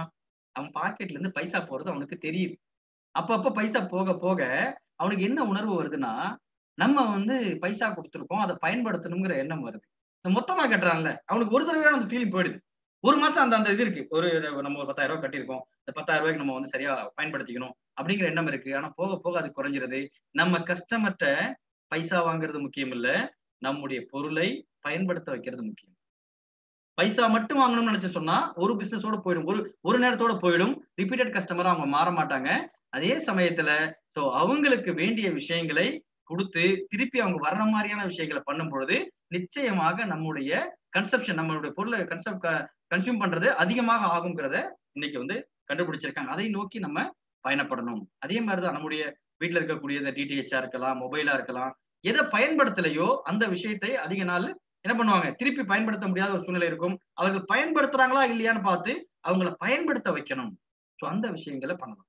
அதே மாதிரி பாத்தீங்கன்னா பிசினஸ்ல எல்லா விஷயமும் நேரடியாக இதுக்கு இதுதான் இப்படி வந்துருங்கிறது கிடையாது. இதை நம்ம எடுக்கும் பொழுது அதை சார்ந்த பல விஷயங்களை நம்ம என்ன பண்ண முடியும், நிச்சயமாக நம்ம பிசினஸை கூட்ட முடியும். பல நேரங்களில் நம்ம வந்து நினைப்போம், ஒரு தியேட்டருக்கு போகும்போதோ இல்ல வந்து ஒரு ஸ்டேடியத்துக்கு போகும்போதோ, ஸ்டேடியம் போறது அந்த கேம் பாக்குறதுக்கு நமக்கு வந்து ஒரு 200 ரூபாய் டிக்கெட்னு சொன்னா, ஆனா நீங்க அந்த 200 ரூபாயோட நிக்குமா? போயிட்டு பாத்தீங்கன்னா அந்த 200 ரூபாய் டிக்கெட்டுக்கு 300, 400 ரூபாய் எக்ஸ்ட்ராவா நம்ம வந்து செலவு பண்ணிருப்போம். எதுக்கு செலவு பண்ணிருப்போம்? பாப்கார்னுக்கு, காஃபிக்கு, மேகசினுக்கு, ஐஸ்கிரீமுக்கு ஏதாவது ஒண்ணு செலவு பண்ணிருப்போம். இதெல்லாம் சேர்ந்ததுதான் பிசினஸ். அப்ப நம்முடைய இந்த சைட் லைன் சொல்லுவாங்க. நம்முடைய சைட் லைன் ப்ராடக்ட் ஏதாவது நம்முடைய ப்ராடக்ட்டோட இணைக்க முடியுமான்னு பார்க்கணும். ஏன்னா சில ப்ராடக்ட்டை பொறுத்த வரைக்கும் அந்த ப்ராடக்ட்டினுடைய பிரைஸ் வந்து ஓரளவுக்கு மேல கூட்ட முடியாதுன்னு சூழ்நிலை இருக்கும். அப்ப அந்த சைட் லைனை கூட்டுறது. இதுதான் சினிமா தியேட்டர்கள் பண்ணுது. இதுதான் ஸ்டேடியம் பண்ணுது. அப்ப இதுல ஏதாவது ஒரு விஷயங்கள்ல குறைபாடு இருந்தாலுமே ஒட்டுமொத்தமா பாதிக்கப்படும். அப்ப இந்த விஷயங்களை கவனத்துல வைக்கிறது முக்கியம். அப்போ எந்த ஒரு விஷயத்திற்காக பைசா நம்ம கொடுக்குறோமோ அந்த பைசா நம்முடைய கவனத்துல இருக்கிற வரைக்கும் தான் நம்ம சரியா பயன்படுத்துறோம். அதுக்கு மேல பயன்படுத்துறது இல்லை. மாசம் மாசம் கட்டி பேட்மிண்டனுக்கோ இல்ல வந்து கிரிக்கெட் மேட்சுக்கோ கத்துக்கிறதுக்கு நம்ம போறோம்னு வைங்களேன், கிரிக்கெட் இதுக்கோ நம்ம வந்து எப்போ அந்த அந்த ஒரு மாசம் கொடுத்துட்டு கால் அடிபட்டா கூட நம்ம போவோம். ஏன்னா அந்த ஒரு மாசம் பைசா கொடுத்துருக்க அந்த ஃபீல் இருந்துகிட்டே இருக்கும். அந்த மாதிரியான ஒரு கான்செப்ட் வந்து உருவாக்கணும். கஸ்டமர் நம்முடைய பொருளை பயன்படுத்துகிறாரா இல்லையாங்கிறத முக்கியமே ஒழிய பணம் வாங்குவது இரண்டாவது. ஃபர்ஸ்ட் சரியா பண்ணிட்டோம்னு சொன்னா இரண்டாவது ஒண்ணு வரும். ஏன்னா நிச்சயமாக அந்த பணத்தினுடைய வேல்யூ தெரியும் போது அதை பயன்படுத்துறாங்க. ஒரு ஆய்வு ஒண்ணு எடுக்கிறாங்க. என்ன மாதிரி ஆய்வுன்னு பாத்தீங்கன்னா, ஒரு கேம் ஸ்டேஷனுக்கு பசங்க போற ஸ்டேஷனுக்கு 2 விதமான டிக்கெட் வருது. என்ன மாதிரி டிக்கெட்னு பாத்தீங்கன்னு சொன்னா, ஒரு 50 ரூபா உள்ள ஒரு டிக்கெட், ஒரு 100 ரூபா உள்ள ஒரு டிக்கெட் இருக்கு. 50 ரூபா உள்ள டிக்கெட்ல இருக்கக்கூடிய கேம் வந்து ரொம்ப சூப்பரா இருக்கும். ஆனா 100 ரூபாய்க்கு உள்ள கேம் வந்து சுமாரா இருக்கும். 2 கூப்பனும் ஃப்ரீயா தான் வருது வேற ஒரு ப்ராடக்ட்டுக்காக. அப்ப வந்து இவரு எதை யூஸ் பண்ணுவாருன்னு நினைக்கிறீங்க? 50 ரூபா கூப்பனா, 100 ரூபா கூப்பனா? 50 ரூபா கூப்பன்ல இருக்கக்கூடிய கேம்ஸ் சூப்பரா இருக்கும். 100 ரூபா கூப்பன் சுமாரா இருக்கும். பெரும்பாலும் மக்கள் என்ன யூஸ் பண்ணுவாங்கன்னா 100 ரூபா கூப்பனை யூஸ் பண்ணுவாங்க. ஏன்னா அதை மிஸ் பண்ணக்கூடாது. ஏன்னா விலை அதிகமா இருக்கு. நல்லா இல்லைன்னாலும் பரவாயில்ல. நமக்கு 50 ரூபா லாபம். இது போனோம்னா 50 ரூபா லாபம். இது போனா 50 ரூபா தானே. அப்படிங்கிற அந்த மனநிலை தான் மக்கள்கிட்ட இருக்கு. இந்த பிரைசிங் விஷயத்துல நம்ம கவனமா வைக்கணும். சாதாரணமா ஒரு நியூஸ் பேப்பர் படிக்கிறாங்க கூட அப்படித்தானே படிக்கிறோம். நியூஸ் பேப்பர் வந்து நம்ம பைசா போட்டு வாங்கி வீட்டுக்கு வந்ததுன்னு சொன்னா எப்படி இருந்தாலும் படிக்கணுங்கிற ஒரு எண்ணம் வருது. காலையில இல்லைனாலும் ஈவினிங் வந்தாவது நம்ம என்ன பண்றோம், அதை அண்டர்லைன் பண்ணி படிச்சிடறோம், என்னங்கிறது தெரிஞ்சுக்கிறோம். அதோட சேர்த்து சென்னையிலயோ மற்ற இடங்களையும் பார்த்தோம்னு சொன்னா அண்ணா நகர் டைம்னு ஒன்று வரும், அம்பத்தூர் டைம்ஸ் ஒன்று வரும், மந்தவரி டைம்ஸ் ஒன்று வரும். எத்தனை ஃப்ரீ பத்திரிகைகள் வரும். நம்ம பைசா கொடுத்து வாங்குற பத்திரிகை ஒரு பக்கம் இருக்கும், இந்த ஃப்ரீயா வர பத்திரிகை ஒரு பக்கம் இருக்கும். இது ரெண்டுல எதை படிப்போம்னு சொன்னா இந்த பைசா கொடுத்து வாங்குறோம்ல அதை படிச்சிடும். இந்த ஃப்ரீயா உள்ளதை டைம் இருந்தா படிக்கலாம், பிறகு படிக்கலாம் அப்படிங்கிற அந்த ஒரு விஷயத்தை தள்ளி போடுவோம். இது எல்லாமே பிரைசிங்ல உள்ள விஷயம். அவர்கள் கொடுக்கிற பணத்தை அவங்க ஃபீல் பண்றாங்களா அப்படிங்கிற அந்த ஒரு கான்செப்ட் வந்து ரொம்ப முக்கியம். பிசினஸ் தொடங்கும் பொழுது இல்ல பிசினஸ் ரன் பண்ணிட்டு இருக்கும் பொழுது நம்முடைய ஸ்ட்ராட்டஜியை ஃபார்ம் பண்றது ரொம்ப முக்கியம். அதே மாதிரி பாத்தீங்கன்னு சொன்னா நம்முடைய கலர்ஸ், நம்மளே சொன்ன மாதிரி அந்த கண்ணுக்கு குளிர்ச்சியா பாக்குறதுக்கு வந்து என்னது அந்த கலர் இருக்கணும். நம்முடைய லோகோவா இருக்கலாம், இல்ல நம்முடைய பேக்கிங் இருக்கலாம், பாக்ஸ் பேக் பண்ணக்கூடியதா இருக்கலாம், இல்ல வந்து ஒரு அட்வர்டைஸ்மெண்ட் பண்ணக்கூடிய அந்த மோடா இருக்கலாம். கலர் வந்து ரொம்ப முக்கியங்க. அப்போ வந்து பலருக்கும் பாத்தீங்கன்னு சொன்னா அவங்களுடைய பிசினஸுக்கும் அவங்க பயன்படுத்தக்கூடிய கலருக்கும் வந்து மேட்சே ஆகாது. இதுவும் இன்டைரக்டா என்ன ஆகுதுன்னு பாத்தீங்கன்னா இந்த பிசினஸ் வந்து கஸ்டமரை வந்து தள்ளி வைக்கக்கூடிய, தள்ளி பார்க்கக்கூடிய ஒரு சூழ்நிலை ஏற்படுது. இன்னைக்கு பாத்தீங்கன்னா ஒரு ஒவ்வொரு கலருக்குமே நமக்கு ஒரு மைண்ட் வந்து ஆல்ரெடி ப்ரோக்ராம் ஆயிருக்கு. அதை கஷ்டப்பட்டு நீங்க மாத்த வேண்டிய தேவையில்லை. நீங்க ஊரோட சேர்ந்து போறதுதான் நல்லது. என்னது நான் இப்படி பண்ணி ஜெயிச்சிருவேன், அப்படி ஜெயிச்சாலும் ரொம்ப கம்மி. சரியா? அந்த மாதிரி போறது அது ரிஸ்க் ஃபேக்டர் அதுல அதிகமா இருக்கு. ஆல்ரெடி ஒரு கான்செப்ட் உருவாயிருக்கு. ஒரு கலர் இந்த விஷயங்களுக்கு பயன்படுத்துறாங்க போது அதோட போகும்போது மக்களுக்கு ஈஸியா புரியுங்கிறது ஒரு விஷயம் இருக்கு. அப்ப நம்முடைய லோகோவையோ, பேக்கிங்கையோ, அட்வர்டைஸ்மெண்ட்டையோ எப்படி நம்முடைய ப்ராடக்ட் வெளியே தெரியணுமோ அந்த விஷயங்கள் எல்லாத்துலயுமே இந்த கலரை கரெக்டா சூஸ் பண்றது ரொம்ப முக்கியம். குறிப்பா எடுத்து பாத்தீங்கன்னு சொன்னா நம்ம பல விஷயங்கள் பார்த்திருப்போம். ஆனா நல்லா கவனிச்சிருக்க மாட்டோம். நல்லா கவனிச்சு பாத்தீங்கன்னா தெரியும். ஒரு கிராண்டா ஒரு விஷயத்த காமிக்கணும், ஒரு பெரிய ஹாஸ்பிட்டலை காமிக்கணும், ஒரு பீஸ்ஃபுல்லா ஒரு விஷயத்த காமிக்கணும், ஒரு பிசினஸை காமிக்கணும், இல்ல ஒரு பால் மாதிரியான ப்ராடக்ட்டை காமிக்கணும். இந்த மாதிரி விஷயத்துக்கு பாத்தீங்கன்னா இந்த ஒயிட் கலர் அதிகமா பயன்படுத்துவாங்க. ஒயிட்டோட சேர்த்து வேற கலர், சில கலர் ஒரு ப்ளூ அதிகமா பயன்படுத்துவாங்க, வேற கலர் வந்து அதிகமா பயன்படுத்துவாங்க. காரணம் என்னன்னு சொன்னா ஒரு பால் பாக்கெட் வந்து மஞ்சள் கலர்ல வருது, ஒரு பால் பாக்கெட் வந்து கருப்பு கலர்ல வருதுன்னு வைங்களேன், மேட்ச் ஆகுமா? ஆகாது. இது எல்லாமே இந்த ஸ்ட்ராட்டஜிஸ். அப்ப அந்த கலரை சூஸ் பண்ணும்போது நம்முடைய ப்ராடக்ட்டுக்கு எந்த மாதிரி கலர் வந்து மேட்ச் ஆகும் அப்படிங்கிற ஒரு விஷயத்த பண்ணலாம். அதே மாதிரி கிரீன், நம்ம எல்லாருமே கிரீன் சொன்ன உடனே நமக்கு தெரிஞ்சிடும். என்னது கிரீன்னா ஹெர்பல் ப்ராடக்ட்டுக்கு யூஸ் பண்ணுவாங்க, நேச்சுரல் ப்ராடக்ட்ஸ் யூஸ் பண்ணுவாங்க. அதை தாண்டி வேற எதுக்கு யூஸ் பண்ணும்பொழுது அந்த காம்பினேஷன் நம்மள எல்லாம் இடிக்கும், வேற ஒண்ணும் கிடையாது. அதனால விற்க முடியாது, அதனால சர்வே பண்ண முடியாதுலாம் கிடையாது. அப்ப ஏன் சில நேரங்கள்ல பாத்தீங்கன்னா நம்முடைய பல பெரிய பெரிய கம்பெனிகள்லாம் அப்பப்ப லோகோ மாத்திக்கிட்டே இருப்பாங்க. ஏன் லோகோ மாத்துறது அவங்க நோக்கம் கிடையாது. சில விஷயங்கள் அவங்க ஐடென்டிஃபை பண்ணிருப்பாங்க, R&D பண்ணிருப்பாங்க. இதை காட்டிலும் இது பண்ணா, இந்த கலர் காம்பினேஷன் போட்டா, இந்த மாடல் போட்டா நல்லா இருக்கும்ட்டு. அந்த மாதிரி பண்ணலாம். அதே மாதிரி ஒரு ஃபுட் ப்ராடக்ட்டா இருக்குன்னு பாத்தீங்கன்னு சொன்னா ஒரு எல்லோவும் ரெட்டும் மிக்ஸ் பண்ண கலர், ஒரு ஆரஞ்சு கலர்ல கொடுக்கும்போது அது அட்ராக்டிவா இருக்கும்ட்டு கண்டுபிடிச்சிருக்காங்க.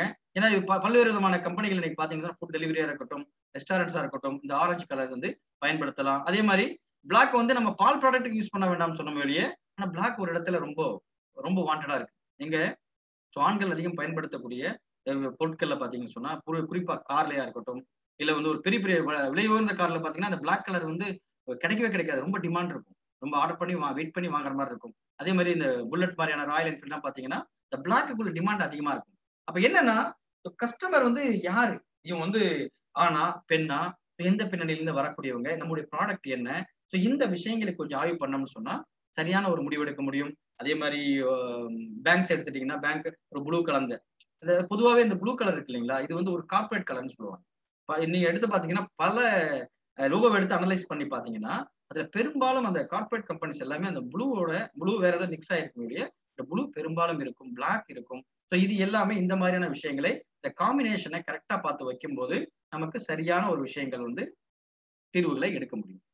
அடுத்து இந்த கஸ்டமர் இந்த விளம்பரங்கள் கொடுக்கும்போது சில விஷயங்களை பார்த்து கவனமா பண்ணலாம். அது மனசுக்கு நேரா சில விஷயங்களை சொல்லும் போது அவங்களுக்கு புரியும். எந்த மாதிரி பண்ணலாம்னு பாத்தீங்கன்னா அட்வர்டைஸ்மெண்ட் கொடுக்கும்போது ஒரு சில வார்த்தைகளை நீங்க சேர்க்கும் பொழுது மனம் வேறு மாதிரி திங்க் பண்ணுது அப்படிங்கிற மாதிரியான ஒரு கருத்து இருக்கு. அதுல ஒரு வார்த்தையை பத்தி நான் எக்ஸ்பிளைன் பண்றேன். என்னன்னு பாத்தீங்கன்னு சொன்னா ஒருத்தர் வந்து ஜெராக்ஸ் எடுக்கணும். இப்ப நம்ம வளைகுடா நாடுகளில் போட்டோ காப்பின்னு சொல்லுவோம். இங்க ஜெராக்ஸ் மிஷின் பேர்லயே ஜெராக்ஸ் ஆக்கிட்டாங்க. அதை ஜெராக்ஸ் எடுக்கணும் அப்படின்னு சொன்னா ஒருத்தர் வந்து ஜெராக்ஸ் எடுக்க போறாரு. அவர் சொல்றாரு, முன்னாடி வந்து ஒரு 5 பேர் நிக்கிறாங்க, கூட்டமா இருக்கு. 6வதா இவர் வராரு.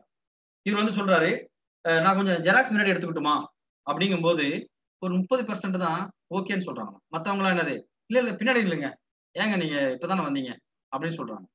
ஒரு 30-40% அவ்வளவுதான். ஏன்னா நீ பின்னாடி வந்து பின்னாடி நில்லுன்ட்டு. இதே வார்த்தையை கொஞ்சம் மாத்தி போடுறாரு. என்னது, அதே நபர் கடைசியா வராரு. அவர் என்ன சொல்றாரு, நான் கொஞ்சம் ஜெராக்ஸ் எடுத்துக்கலாமா, ஏன்னா நான் கொஞ்சம் அர்ஜென்டா போகணும், ஏன்னா because I want to go urgently. இந்த பிகாஸ்ங்கிற வார்த்தை இருக்குல்ல, ஏன்னா எப்பொழுதுமே ஒரு விஷயத்திற்கு அதுக்கு காரணம் சேர்த்து சொல்லும் பொழுது அதை கேட்கக்கூடியவர்கள் நம்ம சொல்றதை கேட்கறாங்க. எப்படி, நீங்க இந்த கிரீமை தடவுங்க, ஏன்னா நீங்க கலரா மாறிடுவீங்க.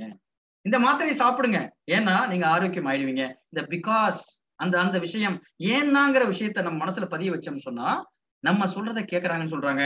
அப்போ அந்த ஃபர்ஸ்ட் 30% தான் மக்கள் அக்செப்ட் பண்றாங்க. ரெண்டாவது ஏன்னா அப்படிங்கிறது போட்டதால, ஏன்னா நான் போட்டோ காப்பி எடுக்கணும், நான் வந்து அர்ஜென்டா போகணும், நான் அர்ஜென்டா போகணும் அப்படின்னு சொன்னதால அவங்க வந்து 94% வந்து அக்செப்ட் பண்றாங்க. ஏன்னா அந்த ஒரு வார்த்தையினால. அதே வார்த்தையை பயன்படுத்தி இன்னொருத்தர் வராரு. அவர் சொல்றாரு, நான் ஜெராக்ஸ் எடுக்கணும், ஏன்னா நான் ஜெராக்ஸ் எடுக்கணும் அப்படிங்கிறாரு. அதுக்கு 93% ஒத்துக்கிறாங்க. ஓகேன்ட்டு. ஏன்னா வினோதமா இருக்கு பாருங்களா. முதல்ல இருக்க என்ன சொன்னாரு, நான் ஜெராக்ஸ் எடுக்கணும், ஏன்னா நான் கொஞ்சம் அர்ஜென்டா போகணும்னு சொன்னாரு. ரெண்டாவது என்ன சொன்னாரு, அதுக்கு 94%. நான் ஜெராக்ஸ் எடுக்கணும், ஏன்னா நான் ஜெராக்ஸ் எடுக்கணும்னாரு, அதுக்கு 93 பேர் ஓகேன்றாங்க. அப்ப என்னன்னா இந்த மனுஷனுடைய இந்த பேட்டர்ன், பிக்சட் ஆக்ஷன் பேட்டர்ன் சொல்லுவாங்க. நம்முடைய பேட்டர்ன் வந்து பல நேரங்கள்ல இப்படி உருவாக்கப்பட்டிருக்கு. ஸோ நம்ம பொருளை கொடுக்கும் பொழுது அந்த பொருளை என்ன பண்ணணும், அதற்கு தகுந்த மாதிரி கொடுக்கும்போது நிச்சயமாக நமக்கு ரெஸ்பான்ஸ் இருக்கும், எந்த பிசினஸாக இருந்தாலும் சரி. அதே மாதிரி ஒரு ரூல் ஆஃப் ரெசிப்ரோகேஷன் சொல்லுவாங்க. நம்ம பொதுவாகவே மனுஷனுக்கு ஒரு என்ன இருக்கும்னா, நமக்கு ஒன்று ஃப்ரீயா கிடைச்சதுன்னா நம்ம ஏதாவது பண்ணணுங்கிற ஒரு எண்ணம் இருக்கும். அது நல்லா புரிஞ்சுக்கிட்டாங்க, நல்லா பண்ணுவாங்க. சில மீட்டிங்லாம் போனீங்கன்னு சொல்ல சாப்பாடு இல்லாம அனுப்ப மாட்டாங்க. சில அரசியல்வாதிகள்லாம் பண்ணுவாங்க, சில தலைவர்கள் பண்ணுவாங்க. என்ன வந்தாங்கன்னா அங்க சாப்பாடு இல்லாம இல்ல டீ காஃபி கொடுக்காம அனுப்ப மாட்டாங்க. ஏன்னா அவங்களுக்கு ஒரு ஃப்ரீயா ஒரு பொருள் கிடைச்சிருச்சுன்னு வைங்களேன், அவங்க ஏதாவது திருப்பி தரணுங்கிற ஒரு எண்ணம் வரும். இந்த எண்ணத்தை வந்து சரியாக சில பிசினஸ் பயன்படுத்தும். ஏதாவது ஒரு பொருளை கிஃப்டா கொடுக்கும், இல்ல ஒரு ரிட்டர்ன் கிஃப்டா கொடுக்கும். இந்த மாதிரியான ஒரு கான்செப்ட் பண்ணும் பொழுது ஒரு ஃப்ரீயா ஒரு பொருளை வாங்கிட்டேன் அப்படிங்கும் போது திருப்பி அவனுக்கு நான் ஏதாவது திருப்பி கொடுக்கணும்னு சொல்லுவேன் நினைப்பான். ஒண்ணு அவன் திருப்பி வருவான், அப்படி இல்லைன்னு சொன்னா வேற யார்ட்டையா சொல்றதை தன்னுடைய கடமையா வச்சுக்குவான் சார். அந்த மாதிரி நம்மளே பார்த்திருப்பீங்க. நமக்கு வந்து ஒரு ஃப்ரீயா ஒரு பொருள் வந்துருச்சுன்னு சொன்னா நம்ம அறியாமல் ஒண்ணு நம்ம திருப்பி அங்க போகணுங்கிற ஒரு கடமை உணர்ச்சி நமக்கு வரும். அப்படி இல்லைன்னா வேற யார்ட்டையா சொல்லணும் அட்லீஸ்ட்ங்கிற அந்த எண்ணம் வரும். அப்ப இது என்னது, இது கொடுத்து வாங்குறது. அப்ப சின்னதாக கொடுத்து பெருசாக வாங்கக்கூடிய அந்த ஒரு எண்ணமும் நம்மகிட்ட பிசினஸ்ல அவசியம். அதே மாதிரி பல விஷயங்கள் இருக்கு. நம்முடைய இந்த லைக்கிங் ரூலும்பாங்க, நமக்கு பிடித்த மாதிரி, கஸ்டமருக்கு பிடித்த மாதிரி நம்முடைய ட்ரெஸ்ஸா இருக்கட்டும், நம்முடைய பர்சனாலிட்டியா இருக்கட்டும், இல்ல நம்ம கொடுக்கக்கூடிய முக்கியத்துவமா இருக்கட்டும், இந்த மாதிரி விஷயங்கள் நான் உன் ஆளுங்கிற அந்த ஃபீலை ஏற்படுத்துறதா இருக்கட்டும், பல விதங்கள் இருக்கலாம். ஒரு ரிலிஜியன் சார்ந்து இருக்கலாம், கேஸ்ட் சார்ந்து இருக்கலாம், ஏஜ் சார்ந்து இருக்கலாம், பிளேஸ் சார்ந்து இருக்கலாம். இந்த விஷயங்கள், அதாவது ஒரு இன்சூரன்ஸ் பாலிசி விற்கக்கூடிய ஒருத்தர் அவர் சார்ந்த ரிலிஜியனை கொண்ட மக்கள், அவர் சார்ந்த காஸ்ட், அவர் சார்ந்த அவருடைய ஏஜை ஒட்டி, அவருடைய இடத்தை ஒட்டி இந்த மாதிரி ஆட்கள்கிட்ட அதிகமா விற்க முடியும். ஒரு சாதாரண இன்சூரன்ஸ் பாலிசி விற்கக்கூடிய ஒரு நபர்கிட்ட எடுத்த ஒரு ஆய்வறிக்கை. அப்ப என்னன்னா நம்ம டார்கெட் யாரு, அந்தந்த நேரத்துல அந்தந்த ஒரு தமிழ் கலாச்சாரம் சார்ந்த மக்கள்கிட்ட நம்ம கொண்டு போறோம் அப்படின்னா, அதை சார்ந்த பிசினஸ், அதை சார்ந்த விஷயங்களை பண்ணும் பொழுது அதிகமாக போவதற்கான வாய்ப்புகள் இருக்கு. ஏன்னா அந்த ஃபீல் தான் இவன் நம்மாலு, இவன்கிட்ட நம்ம பிசினஸ் பண்ணலாம் அப்படிங்கிற அந்த ஒரு எண்ணம் வந்து ஏற்படும் பொழுது அந்த பிசினஸ் பக்காவா இருக்குங்கிறது. அடுத்து மிக முக்கியமான விஷயம் என்னன்னு பாத்தீங்கன்னா சொன்னா, இந்த அத்தாரிட்டி பிரின்சிபல் சொல்லுவாங்க. என்ன அத்தாரிட்டி பிரின்சிபல்? அதாவது நமக்கு எந்த ஒரு பொருளாக இருந்தாலுமே யாராவது வந்து ஒரு முக்கியமான அளவு சொன்னாங்க வைங்களா, உடனே கேட்போம். நான் பிசினஸை பொறுத்த வரைக்கும் மிக முக்கியமானது என்னன்னா, வேற எப்படி நீங்க விளம்பரம் வேணாலும் பண்ணி பாருங்க. 1-2 பிசினஸ்க்கு ஒன்றும் மேட்ச் ஆக முடியாது. பல பிசினஸ் எப்படின்னா, நீங்க பண்ணக்கூடிய விளம்பரத்தால வர்றதை விட ஏற்கனவே நம்முடைய ப்ராடக்டை பயன்படுத்தி அவங்க ரெஃபர் பண்ணதால வந்தவங்க தான் நம்மளோட கஸ்டமர் அதிகமா மாறி இருப்பாங்க, வரணும்னு நினைப்பாங்க. அது ரொம்ப ரொம்ப ஸ்ட்ராங்கான ஒரு விஷயமா இருக்கு. அப்படி இருக்கும் பொழுது பாத்தீங்கன்னு சொன்னா, அதை ரெக்கமெண்ட் பண்ணக்கூடிய ஆளு நமக்கு தெரிஞ்ச ஒரு பிரபலமா இருக்காரு, இல்ல ஒரு அத்தாரிட்டியில இருக்காரு, ஒரு பவர்ஃபுல்லா இருக்காரு. லைக் இப்போ நம்ம பவர்ஃபுல்லா யாரை எடுக்கிறோம் இந்த சமூகத்துல, டாக்டர்ஸ் சொல்றோம். இந்த டாக்டர் சொன்னா கேட்கணுங்கிறது மனசுக்குள்ள உள்ளுக்குள்ள ஓடும், இல்ல உயிர் போயிடும் அப்படிங்கிறது நம்ம பேட்டர்ல உருவாயிருக்கு. அதையும் தாண்டி தான் ஃபாலோ பண்றது இல்லைங்கிற ஒழிய, என்னது அடிப்படையில டாக்டர் சொல்றது கேட்கணும், அத்தாரிட்டி பர்சன். ஒரு டீச்சர் சொல்றது கேட்கணும், போலீஸ் சொல்றது கேட்கணும், கோர்ட் சொல்றது கேட்கணும். இதெல்லாம் மனசுல பதிஞ்சிருக்கு. அப்ப இதுல யாராவது ஒரு ஆள் ஒரு ப்ராடக்ட் வந்து அட்டஸ்ட் பண்றாங்க, இந்த ப்ராடக்ட் நல்லா இருக்கு அப்படின்னு சொன்னா நம்ம அறியாமல் நம்முடைய மனசு அக்செப்ட் பண்ணுதுன்னு சொல்றாங்க. இந்த மாதிரி விஷயங்கள் நம்ம பயன்படுத்தலாம். இப்ப நீங்க உதாரணத்துக்கு எடுத்து பாத்தீங்கன்னா, ஒரு பிரபலமான அந்த டூத் பேஸ்ட் பாத்தீங்கன்னா, அது வந்து ஒரு டாக்டர் மாதிரி ஒருத்தர் வருவாரு. அது ரொம்ப முக்கியம். வர்றாள் வந்து டாக்டர் மாதிரி இருக்கணும். சும்மா யாரையாவது பிடிச்சிட்டு வந்து டாக்டர் கோட்லாம் போட்டு டாக்டர் ஆனா நம்ம மனசு நம்பாது, ஏய் யாரை ஏமாத்துறா அப்படின்ட்டு. என்னது டாக்டர் மாதிரி இருக்கணும் பார்த்தா, என்னது டாக்டர் மாதிரி அந்த ஒரு லுக், அந்த ஒரு ட்ரெஸ்ஸிங் ஸ்டைல், அந்த இதெல்லாம் வந்து அவரு வந்து சொல்லுவார். இதை வந்து இந்தியன் டென்டல் அசோசியேஷன் அப்ரூவ் பண்ணிருக்கு அப்படின்ட்டு. அந்த அசோசியேஷன் எங்க இருக்குன்னு இது வரைக்கும் யாருக்கும் தெரியல, அது இருக்கான்னு தெரியல. அப்ப என்னன்னா டாக்டர் வந்துட்டாரு, இப்படிப்பட்ட ஒரு அசோசியேஷன் வந்து அப்ரூவ் பண்ணிருக்கு, ஸோ இது வந்து நம்ம வாங்கினா நல்லது அப்படிங்கிற, ஏன்னா ஒரு அத்தாரிட்டி பீப்புள் வந்து நம்மள்ட்ட சொல்றாங்கிற அந்த ஒரு ஃபீல் ஏற்படும் பொழுது வாங்குவாங்க. இதை நம்ம அட்வர்டைஸ்மெண்ட்ல பயன்படுத்தலாம். ஸோ அதே மாதிரி பாத்தீங்கன்னு சொன்னா இந்த ஸ்கேர்சிட்டி பிரின்சிபல்னு இருக்கு. ஸ்கேர்சிட்டி பிரின்சிபல்னா கிடைக்காதுன்னு தெரிஞ்சா உடனே போய் வாங்கக்கூடிய ஒரு மனநிலை. அதுதான் பாத்தீங்கன்னா ஒரு நார்மலா போயிட்டு இருக்க ப்ராடக்ட் கூட லிமிடெட் எடிஷன் அப்படின்னு ஒண்ணு போடுவாங்க. அது பாத்தீங்கன்னா நார்மலா உள்ளதோட அதிகமா ஓடும். காரணம் என்னன்னு சொன்னா லிமிடெட் எடிஷன் கொஞ்ச நாள்ல காணாம போயிடும், கொஞ்ச நாள்ல இல்லாம போயிடும் அப்படின்னு வாங்கக்கூடிய மக்கள் நிறைய இருப்பாங்க. ஸோ இந்த ஸ்ட்ராட்டஜியை ஒரு லிமிடெட் எடிஷன் மாதிரியான விஷயங்கள். அதே மாதிரி discount today only, now if you enrol 20%, 50%, 100%, 90% ஏதாவது ஒண்ணு சொல்லி என்ன பண்றது, அந்த அந்த ப்ராடக்ட்டை வாங்க வைக்கக்கூடிய அந்த ஒரு மனநிலையும் இருக்கும். முதல்ல சொன்ன மாதிரி அந்த பாலிசியை மறந்துடக்கூடாது. நீங்கள் வாங்க வைக்கக்கூடிய ப்ராடக்ட் அவர்கள் பயன்படுத்தக்கூடியதா இருக்கணும். இல்லைன்னா பிசினஸ் அதோட முடிஞ்சிடும். ஸோ அப்போ இந்த மாதிரியான சில ஸ்ட்ராட்டஜி சில நேரங்களில் பாத்தீங்கன்னா டுடே ஒன்லி டிஸ்கவுண்ட் அப்படின்னு போடும்போது அவன் என்ன பண்றான், கழுத்தை பிடிச்சி உங்களுக்கு உள்ள இழுக்காத குறையா. ஏன்னா ரெண்டு யூஸ் பண்றான். என்னது, டுடே ஒன்லி இன்னைக்கு மட்டும்தான், டிஸ்கவுண்ட் இன்னைக்கு மட்டும்தான். இன்னைக்குங்கிறது ஸ்கேர்சிட்டியான ஒரு விஷயம், நாளைக்கு இருக்குமா இருக்காதான்ட்டு. டிஸ்கவுண்ட் அப்படின்னது எல்லாம் என்னென்னலாம் இருக்கு அதெல்லாம் போட்டான்.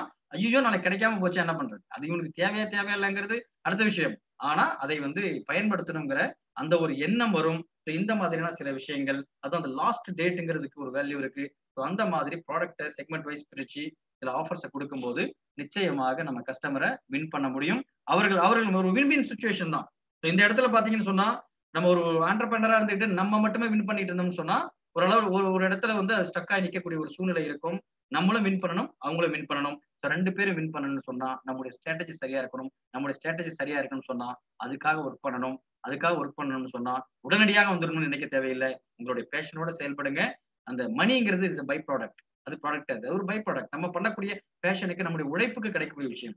இன்னைக்கு பாக்குறோம் வேலை இல்ல, பைசா இல்லைன்னு வருத்தப்படல, வேலை இல்லைன்னு வருத்தப்படுறான். வேலை இருக்கிறதே பெரிய விஷயம். இன்னைக்கு வேலை பண்ணிக்கிட்டு இருக்கிறதே பெரிய விஷயம். அப்ப அந்த வேலைங்கிறது நமக்கு வேணும். இந்த பணமும் நமக்கு கிடைக்கக்கூடிய மற்ற அந்தஸ்தும் நமக்கு கிடைக்கக்கூடிய மற்ற பயன்களும் நிச்சயமாக அதை தேடி வரும். நம்முடைய எண்ணங்களை அதை நோக்கி கொண்டு செல்வோம் என்று கூறிக்கொண்டு இந்த உரையை முடிச்சுக்கிறேன். நன்றி. வேற கேள்விகள் இருந்தா கேட்க. ஜஸாகுமுல்லாஹ் ஹைர் டாக்டர் பாஷா. அற்புதமான உரை, நிறைய விளக்கங்கள் கிடைத்தது. தலைப்பை விட்டு ஒரு சிறிதும் கூட விலகாமல் அருமையான உரையை தந்திருக்கின்றீர்கள். ஜஸாகுமுல்லாஹ் ஹைர். அடுத்ததாக கேள்வி பதில் செஷன். சகோதரர்கள் கேள்வி கேட்க மிகவும் ஆவலாக இருக்கின்றார்கள். முதலாவதாக சகோதரர் அருண்குமார்.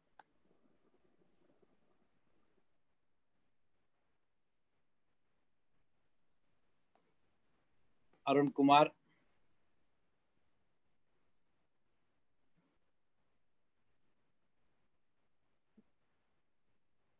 ஓகே, அடுத்ததாக அஷ்ரப் தீன். சகோதரர் அஷ்ரப் தீன் கையை வைத்திருக்கின்றார். அஸ்ஸலாமு அலைக்கும். வலைக்கும் ஸலாம் வரஹ்மத்துல்லாஹி வபரகாத்துஹு. டாக்டர் சாப், இதுல எனக்கு ஒரே ஒரு டவுட் என்ன அப்படின்னா, நீங்க ப்ராடக்ட்ஸை பத்தி நிறைய சொன்னீங்க. சோ இந்த 5 ஃபேக்டரை வந்து சர்வீஸ் இண்டஸ்ட்ரியில எப்படி யூஸ் பண்றது அப்படின்னு சொல்லி எனக்கு சொல்லுங்களேன். சார், ப்ராடக்ட்டும் சர்வீசஸும் வேற வேற கிடையாது, ரெண்டுமே ஒண்ணுதான். ஸோ நம்ம எந்த ப்ராடக்ட்டை பயன்படுத்தினாலும் சரி, சர்வீஸை பயன்படுத்தினாலும் சரி, ஸோ ரெண்டுமே இந்த மோடு தான் வேறைய ஒழிய ரெண்டுமே நீங்க அதே மாதிரி பயன்படுத்தலாம். நீங்க எந்த சர்வீஸ் சொல்லுங்க, அதுல எப்படி இந்த விஏகே ஓஜி மாடல் ஃபிக்ஸ் பண்ணலாம் சொல்லலாம்.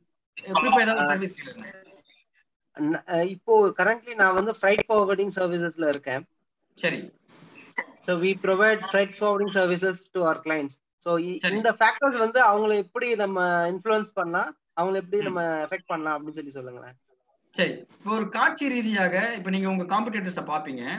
உங்களுடைய ப்ராடக்ட் பத்தி, உங்களுடைய கம்பெனி பத்தி, உங்களுடைய சர்வீஸ் பத்தி உங்களுக்கு தெரியும். காட்சி ரீதியாக ஒரு தாக்கத்தை ஏற்படுத்த முடியும்னா நீங்க எதை வச்சு பண்ணலாம்னு நினைக்கிறீங்க? அவங்க பார்த்தா உங்களுக்கு பிடிச்ச மாதிரி இல்ல உங்களை நோக்கி வரணும்னு சொன்னா என்ன பண்ணா வர வாய்ப்பு இருக்கு?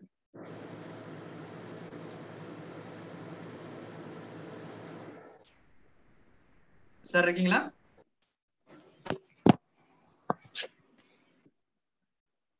ஹலோ அஷ்ரப்.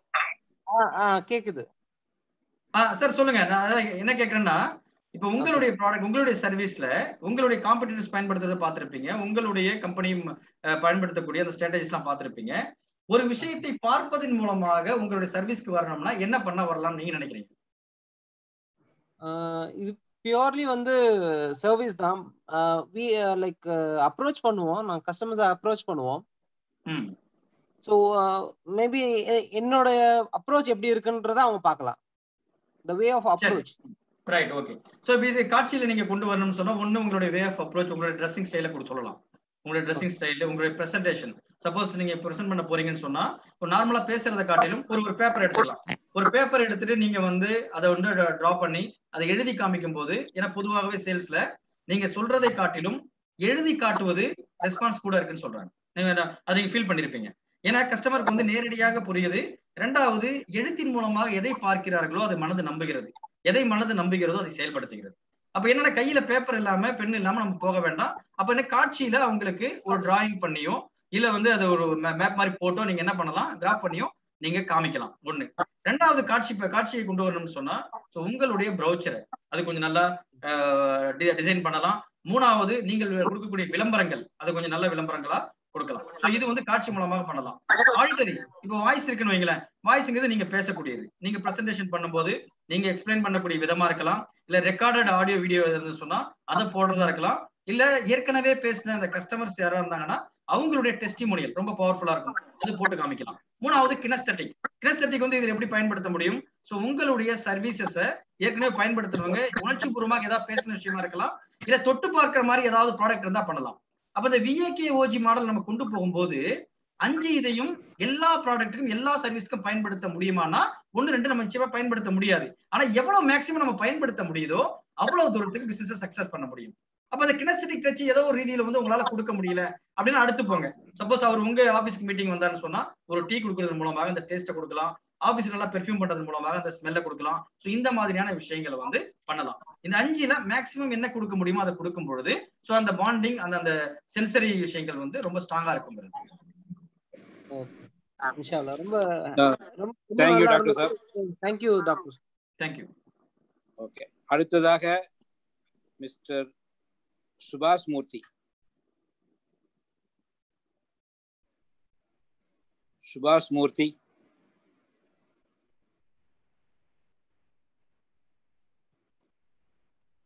சுபாஷ் மூர்த்தி இருக்கிறீங்களா? ஓகே சார், கேக்குதா சார்? கேக்குது, பேசுங்க. சார், ஆக்சுவலா குட் ஈவினிங் சார்.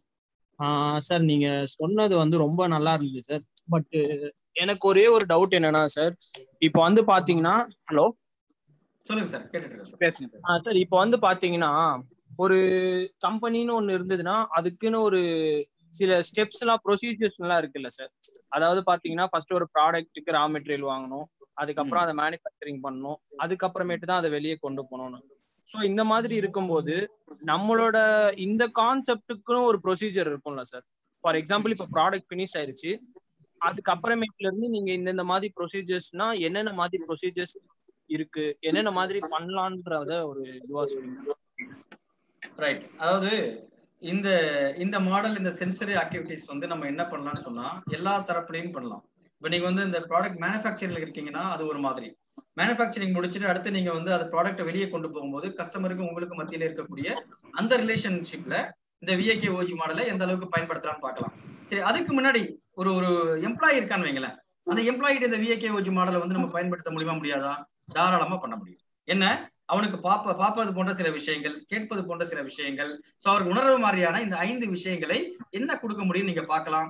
சோ இந்த உணர்வு நிலைங்கிறது கஸ்டமருக்கு நமக்கு மட்டும் கிடையாது, பிசினஸ் ப்ராசஸ்ல எங்க வேணாலும் பயன்படுத்தலாம்.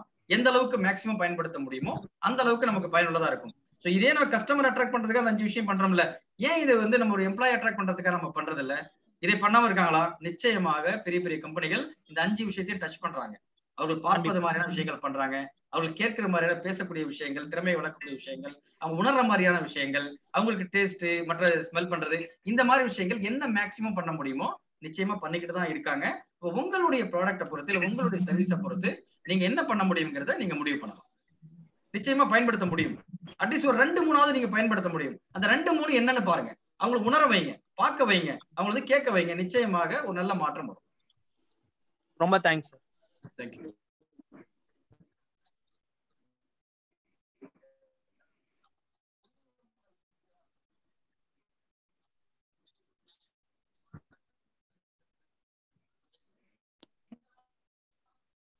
இதில் போய் சேட்டில் உள்ள கொஸ்டினையும் நீங்கள் வந்து கேளுங்க. இதில் போய்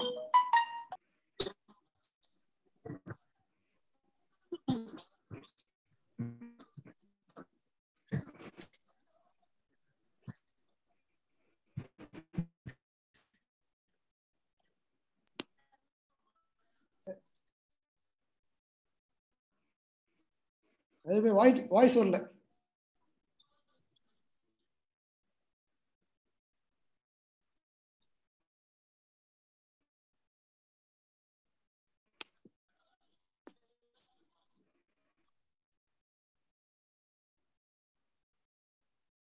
It's 5:30.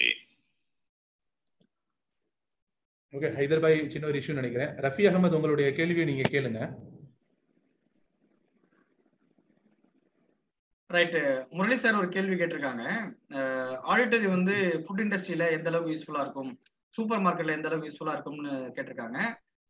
ரொம்ப யூஸ்ஃபுல்லா இருக்கும் சார். ஆடிட்டரிங்கிறது வேற ஒன்றும் கிடையாது, நம்ம சவுண்டை தான் சொல்றோம். அவங்க பேசக்கூடிய விஷயங்களா இருக்கலாம், அதாவது அங்க இருக்கக்கூடிய சேல்ஸ்மேன் வந்து பேசக்கூடிய விஷயமா இருக்கலாம். ரெண்டாவது வேற சில ஆய்வுகள், நிறைய ஆய்வுகள் இருக்கு. இப்போ அந்த ஆடிட்டரி வந்து எஸ்பெஷலி சூப்பர் மார்க்கெட்ல இருக்கக்கூடிய விஷயங்கள் பாத்தீங்கன்னா, அந்த மியூசிக் போடுறது இருக்குல்ல, இந்த லைட் மியூசிக் வந்து கஸ்டமரை இருக்க வைக்குதுங்கிற மாதிரியான ஒரு ஆய்வு இருக்கு. லைட் மியூசிக் வந்து கஸ்டமரை இருக்க வைக்குதுன்ட்டு, ரொம்ப வேகமா சவுண்டா போடக்கூடிய மியூசிக் வந்து கஸ்டமரை கடையில இருந்து துரத்த விடுது அப்படிங்கிற மாதிரியான ஒரு ஆய்வுகளும் இருக்கு. அப்ப அந்த டீ கடை மாதிரியான இடங்கள்ல பாத்தீங்கன்னு சொன்னா ரொம்ப சவுண்டு கொஞ்சம் கூட வைப்பாங்க. அது அவங்க தெரிஞ்சு வைக்கிறாங்களா தெரியாம வைக்கிறாங்களான்னு தெரியல. அந்த சவுண்ட்ல அவங்க உட்கார மாட்டாங்க, வேகமா போயிடுவாங்க. வேகமா போகணும்னு சொல்றதுக்காக உள்ள சிம்பிள் அது. இது வந்து ஆய்வுல கண்டுபிடிக்கப்பட்டிருக்கு. அப்ப அந்த சூப்பர் மார்க்கெட்ல இருக்கக்கூடிய விஷயமா இருக்கட்டும், இந்த பெரிய கடைகளா இருக்கட்டும், இந்த லைட் மியூசிக், அதுவும் பாடல் இல்லாத மியூசிக் வந்து அது அதிகமாக கஸ்டமரை உள்ள இழுக்குது, கஸ்டமர் அதிக நேரம் இருக்க வைக்குது அப்படிங்கிற மாதிரியான ஒரு ஆய்வு இருக்கு. ஸோ அப்போ எந்த மாதிரி பாடல் போடணும் அப்படிங்கறத நீங்க தான் முடிவு பண்ணணும். ஸோ ஆடிட்டரியை கனெக்ட் பண்றா இருந்ததுன்னா இதுல நீங்க கனெக்ட் பண்ணலாம். ஸோ இதுதான் அதுல உள்ள விஷயம். இன்னொரு சவால் கேட்டிருக்காங்க, இம்தியாஸ் பாய் கேட்டிருக்காங்க, ஏற்கனவே தொழில் தொடங்கி நஷ்டம் அடைஞ்சிருக்கு, ஸோ மறுபடியும் தொழில் தொடங்குறதுக்கு மனசு வரலையே அப்படின்ட்டு. மனசு வரவழைக்கலாம் சார். அதாவது என்னன்னா, எப்படி நம்ம மற்ற விஷயங்களை தோக்குறோமோ அதே மாதிரி தான் பிசினஸும். அதாவது வாழ்க்கையில வந்து நம்ம பல நேரங்களில் பல விஷயங்களுக்காக தோத்துருக்கோம். படிக்கும் போது கம்மி மார்க் எடுத்து தோத்துருக்கோம், இல்லை ஃபெயில் ஆகி தோத்துருக்கோம், ஒவ்வொரு முயற்சிகளும் போது தோத்துருக்கோம். அப்படிலாம் நம்ம தோத்திருக்கும் போது நம்ம சாதாரணமா எடுத்துட்டு போகக்கூடிய ஒரு சூழ்நிலையில தொழில தோத்தா மட்டும் ஏன் நம்ம வந்து அதை மறுபடியும் ரீகன்சிடர் பண்றோம்னு சொன்னா, நமக்கு பல நேரங்கள்ல வந்து தொழிலுக்கு நமக்கு ஆல்டர்னேட்டிவ் இருக்கு. அதாவது என்னன்னா, பிசினஸ் பண்ணலைன்னு சொன்னா ஒர்க் பண்ணிக்கலாம்னு மனநிலை இருக்குல்ல, அந்த மனநிலை கூட சில நேரங்கள்ல நமக்கு வந்து சரி நமக்கு செட் ஆகாது போல, நம்ம ஒர்க் பண்ணிட்டு போயிடலாம், நம்ம வந்து ஒர்க் பண்ணிட்டு போயிடலாம், பிசினஸ் பண்ண வேண்டாம் அப்படிங்கிற ஒரு மனநிலை இருக்கு. பொதுவாக என்னன்னு சொன்னா, தொழில் முனைவோர்கள் தான் தோற்கிறார்கள், தொழில் தோற்பதில்லை. என்னது? தொழில் தோற்பதில்லை, தொழில் முனைவோர்கள் தோற்கிறார்கள். அப்போ நம்ம தோற்றிருக்கோம்னு சொன்னா, சோ நம்மள்ட்ட ஏதாவது மைனஸ் இருந்திருக்கலாம். நம்ம வந்து 10 வருஷத்துக்கு முன்னாடி தொடங்கியிருப்போம். சோ 10 வருஷத்துல நமக்கு அந்த நாலேஜ் இம்ப்ரூவ் ஆயிருக்காதா? இந்த 10 வருஷத்துல நம்ம எக்ஸ்பீரியன்ஸ் இன்க்ரீஸ் ஆயிருக்காதா? ஆயிருக்கும் இல்லையா? அப்ப என்னன்னா, ஏன் அந்த 10 வருஷத்துல இருந்தே அதை பார்க்கணும். சோ அப்ப நம்ம என்ன மிஸ்டேக் பண்ணோம் அப்படிங்கிறது நம்ம நிச்சயமா அனலைஸ் பண்ணும்போது தெரியும். ஒருவேளை சூழ்நிலையின் காரணமாக இந்த கொரோனா மாதிரியான விஷயங்களை பாத்தீங்கன்னா, என்னதான் ஒரு டேலண்டா இருந்தா கூட என்னது இன்னைக்கு பிசினஸ் நடத்த முடியாத ஒரு சூழ்நிலை இருக்கு. இதை தவிர்த்து நீங்க ஒரு நேச்சுரல் கலாமிட்டிஸ்னால ஒரு விஷயம் நடந்து போச்சு அப்படிங்கிறத தாண்டி நம்முடைய ப்ரொசீஜர்னால, நம்முடைய புரிதல்னால அந்த பிரச்சனை ஏற்பட்டிருக்குன்னு சொன்னா அதை மாற்ற முடியுமா? முடியாதா? நிச்சயமா மாற்ற முடியும். அதை யார் மாற்ற முடியும்? நம்ம மாற்ற முடியும். அப்போ பேசிக்கா உள்ள விஷயம் என்னன்னு சொன்னா, லாஸ்ட் டைம் நம்ம வந்து ஒரு பிசினஸ் பிளான் ரெடி பண்ணல, இல்ல ஒரு ஃபீசிபிலிட்டி பிளான் ரெடி பண்ணலன்னு சொன்னா, இப்ப நம்ம அந்த ஃபீசிபிலிட்டி பிளானை ரெடி பண்ணலாம், பிசினஸ் பிளானை ரெடி பண்ணலாம். நம்ம முதல்ல சொன்ன மாதிரி ஸ்வாட் அனாலிசிஸ் போட்டு பார்க்கலாம். நம்மளுடைய ஸ்ட்ரென்த் என்ன, வீக்னஸ் என்ன, ஆப்பர்ச்சுனிட்டிஸ் என்ன, த்ரெட்ஸ் என்ன, இதை போட்டு பார்க்கும்போது நம்ம கிளியரா தெரிஞ்சிடும். ஏன்னா பெரும்பாலும் நம்ம பார்த்தோம்னா நம்ம எங்க போறோம்னு தெரியாம தான் போறோம். ஸோ இதுதான் நம்மகிட்ட உள்ள பிரச்சனைகள். நம்மளுடைய அவுட்கம் என்ன, நம்ம வந்து ஒரு 6 மாசத்துல என்ன வேணும், ஒரு வருஷத்துல என்ன வேணும், 3 வருஷத்துல என்ன வேணும்ங்கிறது தெரியணும். சமீபத்துல ஒரு நண்பர் கால் பண்ணாரு, என்ன பிசினஸ் ஒன்றும் சரியா வர மாதிரி தெரியல, நான் மறுபடியும் வெளிநாட்டுக்கு போயிடலான்னு இருக்கேன், இது சரியா வராது போலன்ட்டு. என்ன பிரச்சனைன்னு பாத்தீங்கன்னா, பிசினஸ் தொடங்கி 3 மாசம் தான் ஆகுது. கொரோனாக்கு முன்னாடி உள்ள விஷயத்தை நான் சொல்றேன். 3 மாசத்துல அவருக்கு என்ன வேணுமா, பிசினஸ் சாதிச்சு அவர் வந்து ஒரு சினிமால காமிக்கிற மாதிரி படிப்படியா டக்குன்னு அடுத்த லெவலுக்கு போற மாதிரி அவர் கற்பனை பண்ணிருக்காரு. அப்ப என்னன்னா, நம்ம பிசினஸ் புரிஞ்சுக்கிற விஷயம் தவறா இருந்திருக்கலாம். மறுபடியும் நம்ம யோசிச்சா மாறுவதற்கான வாய்ப்புகள் இருக்கு. ஒரு முறை தோத்துட்டோம்ங்கிறதால நம்ம வந்து மறுபடியும் பண்ண முடியாதுன்னு கிடையாது. அதே சமயத்துல நம்ம பண்ணக்கூடிய பிசினஸுக்கு நம்ம மேட்சா இருக்கோமா அப்படிங்கிறத பார்க்கணும். நம்ம வந்து நம்முடைய நேச்சருக்கு பிசினஸ் மேட்ச் ஆகுமான்னு பார்க்கணும். அப்ப பிசினஸ் பண்றதுக்கு முன்னாடி ஒரு சின்ன அனாலிசிஸ் வேணும். எல்லாருமே பிசினஸ் பண்ண முடியாது சார், அது ஒரு பக்கம் இருக்கு. அதாவது பிசினஸ் பண்ண வாங்கன்னு சொல்றது யாருக்குன்னா, ஆர்வம் இருந்தா வாங்க, ஆர்வத்தை உருவாக்குங்க. ஆர்வமே ஒருத்தருக்கு இல்லைன்னு வைங்களேன், ஒண்ணும் பண்ண முடியாது. அப்ப உங்களுடைய கேஸ்ல அப்படி கிடையாது. உங்களுக்கு ஆர்வம் இருக்கு, ஏற்கனவே வந்து ஒரு முறை தோத்துருக்கிறதால மறுபடியும் தோத்துருமோன்னு ஒரு பயம் இருக்கு. அப்படி கிடையாது. நிச்சயமாக நம்ம முன்னோக்கி போக முடியும். ஏன்னா நம்ம இந்த உலகத்தை பொறுத்த வரைக்கும் எல்லாமே எக்ஸ்பீரியன்ஸ் தான், எல்லாமே ஃபீட்பேக் தான். அங்க ஃபெயிலியர் எதுவுமே கிடையாது. ஸோ உங்களுடைய பிசினஸ்ல அது உங்களுடைய ஃபீட்பேக், அது ஃபெயிலியர் கிடையாது. ஸோ மறுபடியும் அந்த ஃபீட்பேக்கை எடுங்க, ப்ராசஸ் பண்ணுங்க. ஸோ நல்லபடியா நம்மளால வர முடியும். தேங்க்யூ. கடைசி கேள்வி சையத் ஜாவித்.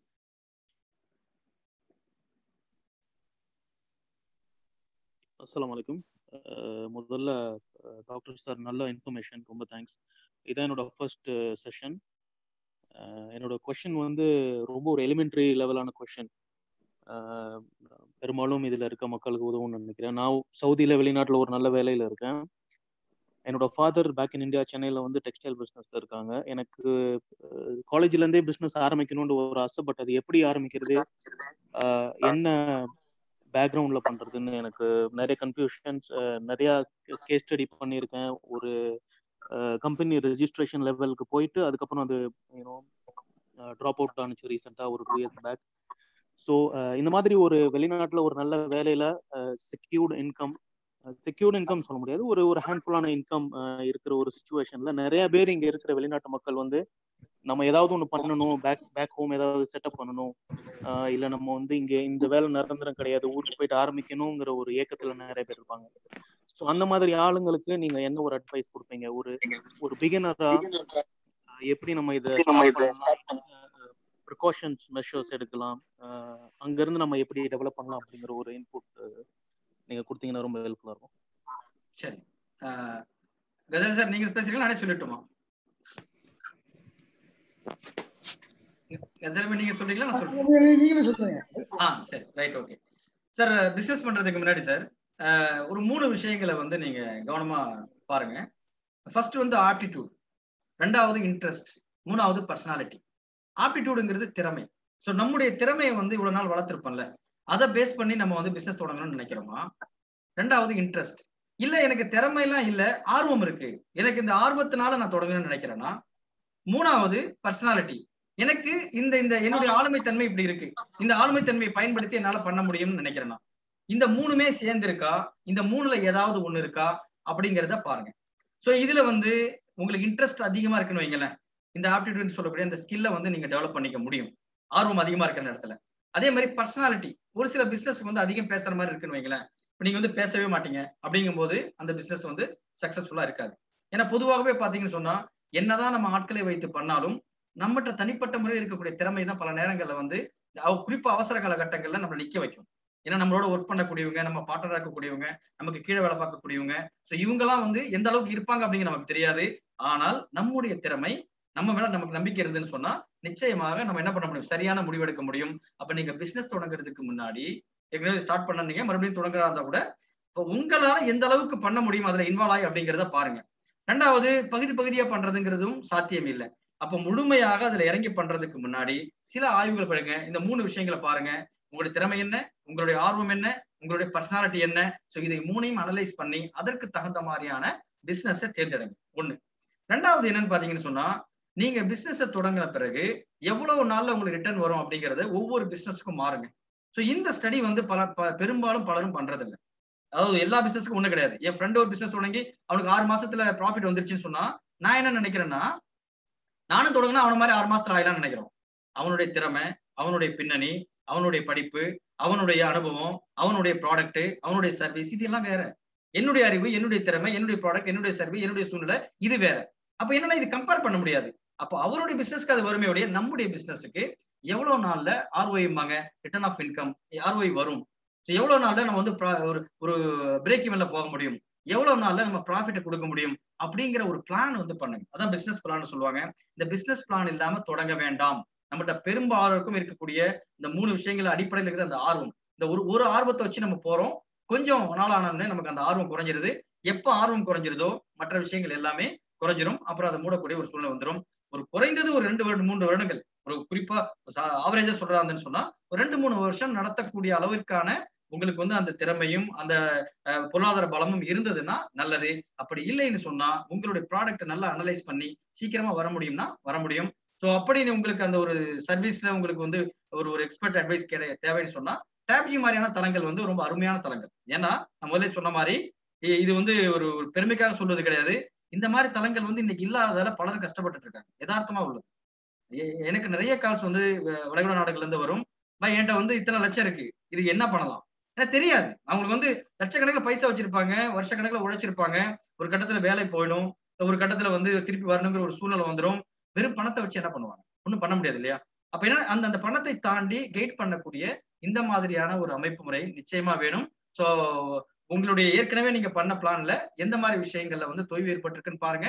ரெண்டாவது, நீங்க புதிதாக தொடங்குறதுக்கு முன்னாடி இந்த மாதிரி எக்ஸ்பர்ட் டீம் இருக்கும் பொழுது இவங்கள்ட்ட ஒரு ஆலோசனை பண்ணிட்டு தொடங்குனீங்கன்னா சிறப்பா இருக்குங்கிறது தான் என்னுடைய கருத்து.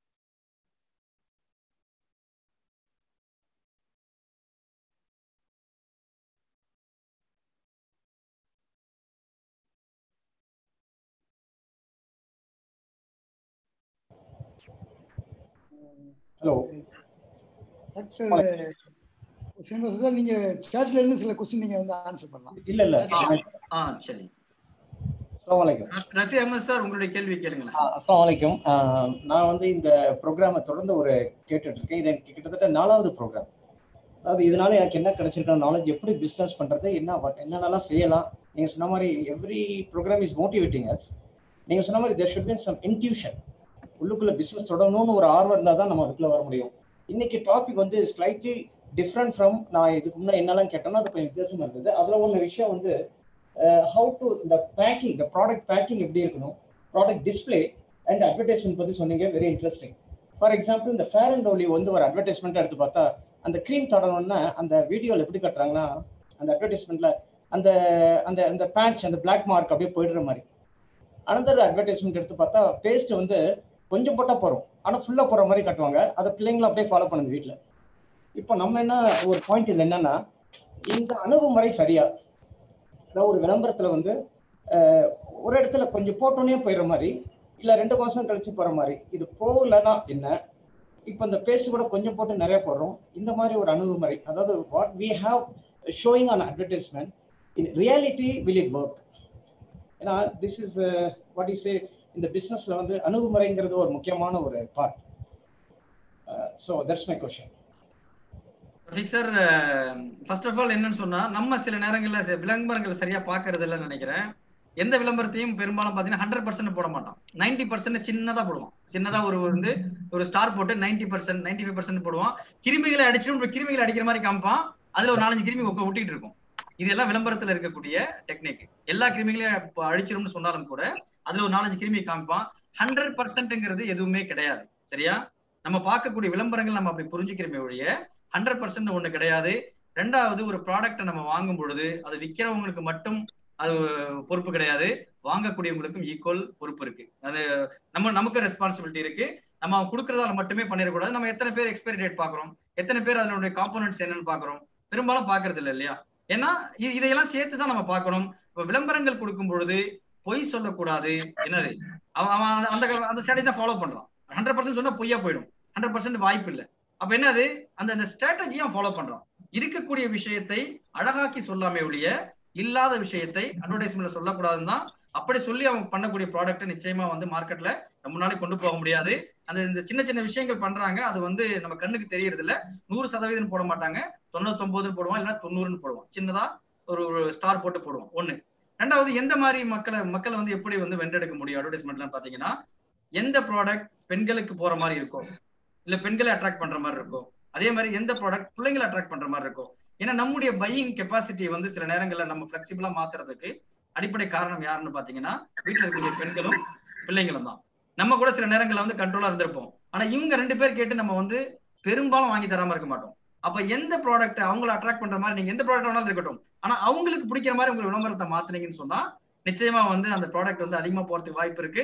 இப்ப அனலைஸ் பண்ணி பாத்தீங்கன்னா நம்ம வீட்டுல இருக்கக்கூடிய பல பொருள் பாத்தீங்கன்னா இவங்க 2 பேருக்கு பிடிச்சதான் நம்ம வாங்கியிருப்போம். ஒண்ணு. ரெண்டாவது என்னன்னு பாத்தீங்கன்னு சொன்னா, பேக்கிங்கை பொறுத்த வரைக்கும் ஒவ்வொரு ப்ராடக்ட்டுக்கும் மாறும். அந்தந்த ப்ராடக்ட்டை பார்த்து நம்ம முடிவு பண்ண வேண்டியது. Thank you so much, very informative. Ghazali பாய், சாட்ல 2-3 கொஸ்டின் இருக்கு, அதே ஆன்சர். சரி, ஓகே.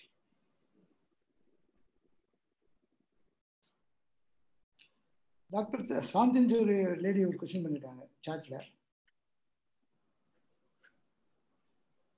எனக்கா சார்? ஆமா, எவரிவன் காமன்ல போட்டிருக்காங்க அவங்க. அந்த கொஸ்டினை பாருங்க.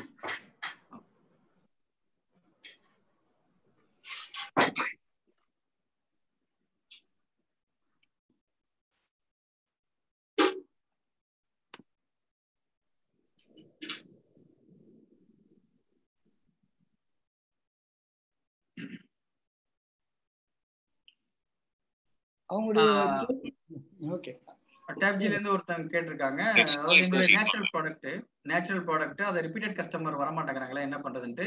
ரிப்பீட்டட் கஸ்டமர் வராம போறதுக்கு பல காரணங்கள் இருக்கலாம். ஒண்ணு வந்து உங்களுடைய ப்ரொமோஷன் ஸ்ட்ராட்டஜியா இருக்கலாம், இல்ல பிரைஸா இருக்கலாம், இல்ல நீங்க வச்சிருக்கக்கூடிய பிளேஸா இருக்கலாம்.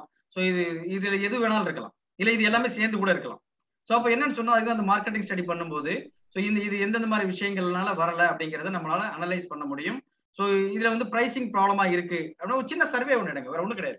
ஏன்னா ஏற்கனவே தொடங்கின ஒரு பிசினஸ் நல்லா போகலன்னு சொன்னா ஸோ மறுபடியும் நம்ம ஸ்டார்ட்ல இருந்து ஃபீசிபிலிட்டி போறதை விட நம்ம என்ன பண்ணலாம்னு சொன்னா எதனால வந்து நமக்கு போகலங்கிறத ஒரு செலக்டிவா எடுங்களேன். ஒரு 100 கஸ்டமர் எடுங்க. ஸோ அவங்க நம்மளோட ரிப்பீட்டட் கஸ்டமரா இருக்காங்க, இல்ல ஒன் டைம் கஸ்டமரா இருக்காங்க. அவங்க ஒரு 100 பேர்ட்ட ஒரு சர்வே எடுங்க. உங்களுக்கு என்னென்னலாம் டவுட் இருக்கோ அதை கேள்வியாக அவங்கள்ட்ட கேளுங்க. ஸோ அந்த கேள்வியை வந்து ஆன்சர் பண்றவங்களுக்கு வந்து ஒரு அட்ராக்டிவ் கிஃப்ட் தரேன்னு சொல்லுங்க, ஆன்சர் பண்ணுவாங்க. இல்லைன்னா இன்னைக்கு ஆன்சர் வாங்குறது கஷ்டம், சர்வே அட்டன் பண்ண வைக்கிறதுலாம் ரொம்ப கஷ்டம். அப்ப இந்த ஃபார்மை நீங்க ஃபில் பண்ணி அனுப்புனீங்கன்னா உங்களுக்கு இது கிடைக்கும் அப்படிங்கிற மாதிரி சொன்னீங்கன்னா ஃபில் பண்ணி அனுப்புவாங்க. ஸோ அதுல அவங்க பண்ணக்கூடிய விஷயங்கள் என்னன்னு பாருங்க. ஒரு 50 பேரையோ 100 பேரையோ சாம்பிள் எடுத்து அனலைஸ் பண்ணுங்க. ஸோ எந்த விஷயம் வந்து பிரைஸ்னால அவங்க யோசிக்கிறாங்களா, எந்த விஷயம் உங்களுக்கு தடையா இருக்குங்கிறது ஒரு கொஸ்டினர் மாதிரி ரெடி பண்ணி அவங்கள்ட்ட கொடுத்து கேளுங்க. அதுதான் எஃபெக்டிவா இருக்கும். யாரு ஏற்கனவே வந்த கஸ்டமர் ரொம்ப நாளா வரல, இல்ல அவங்க வந்து ரிப்பீட்டட் கஸ்டமரா மாறல, வேற எங்கேயோ போய் வாங்குறாங்க அப்படின்னு தெரிஞ்சதுன்னு சொன்னா survey is the best strategy. We can go head அந்த மாதிரி பண்ணலாம்.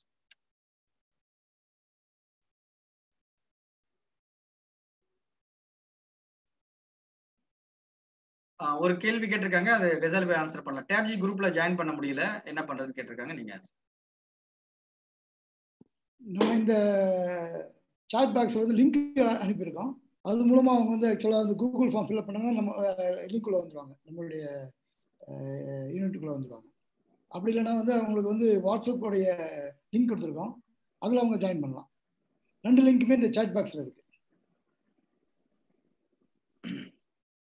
அந்த புதிதா தொழில் தொடங்குறவங்க வந்து எதை கவனம் செலுத்தணும்னு ஒரு சகோதரர் கேட்டிருக்காரு. நீங்க கவனம் செலுத்த வேண்டிய விஷயம் என்னன்னு சொன்னா, நீங்க தொடங்கக்கூடிய தொழில் எதை அடிப்படையா வச்சு தொடங்குறீங்கன்னு பாருங்க.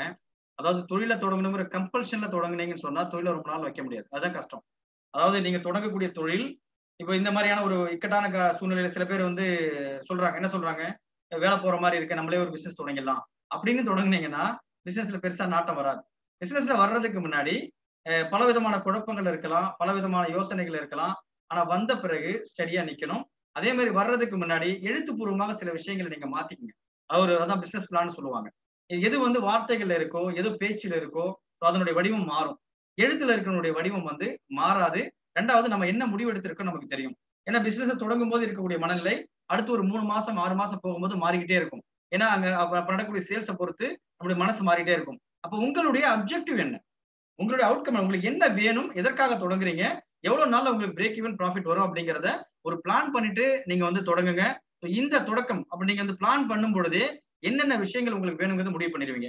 எந்த இடத்துல தொடங்கணும், எவ்வளவு ஆள் வேணும், எவ்வளவு வந்து நமக்கு கேபிட்டல் வேணும், எப்படி கொண்டு போக போறோம், மார்க்கெட்டிங் ஸ்ட்ராட்டஜி என்ன, ஹெச்ஆர் எப்படி இது பண்றது, இந்த எல்லா விஷயங்களும் உங்களுக்கு வந்து அந்த பிசினஸ் பிளான்லயே வந்துடும். ஸோ அது ஏன் பண்ணணும்னு சொன்னா இதுதான் நடுவுல வந்து நமக்கு என்ன ஆகக்கூடாது, ஊசலாட்டங்கள் வரக்கூடாது. சரி நம்ம எதிர்பார்த்து தான் பண்ணோம், நம்ம இன்னும் நின்று போராடணும்னு வரணும். நிச்சயமாக எந்த பிசினஸும் தோக்குறதுல நம்மளால சக்சஸ்ஃபுல்லா கொண்டு போக முடியும். சூழ்நிலையின் காரணமா தொய்வு ஏற்பட்டாலும் முழு கவனம் அதில் செலுத்துங்க. இந்த பார்ட் டைம்ல பிசினஸ் பண்றதெல்லாம் வந்து பிசினஸ்ல பண்ண முடியாது. இன்னைக்கு நம்ம பாக்குறோம் பிசினஸ் பண்ணக்கூடியவங்க மற்ற விஷயங்கள்ல இன்வால்வ் ஆயிருக்கிறதால இதை கவனம் செலுத்தாம விடக்கூடிய சூழ்நிலை தான் இருக்கு. முழுமையா கவனம் செலுத்துங்க, நிச்சயமா வின் பண்ண முடியும்.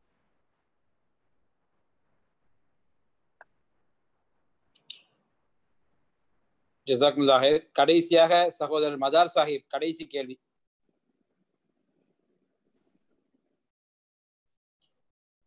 ஹலோ, சொல்லுங்க சார்.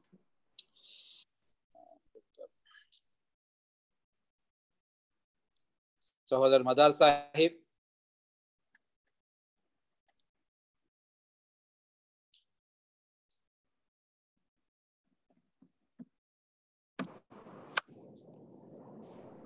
अस्सलाम वालेकुम.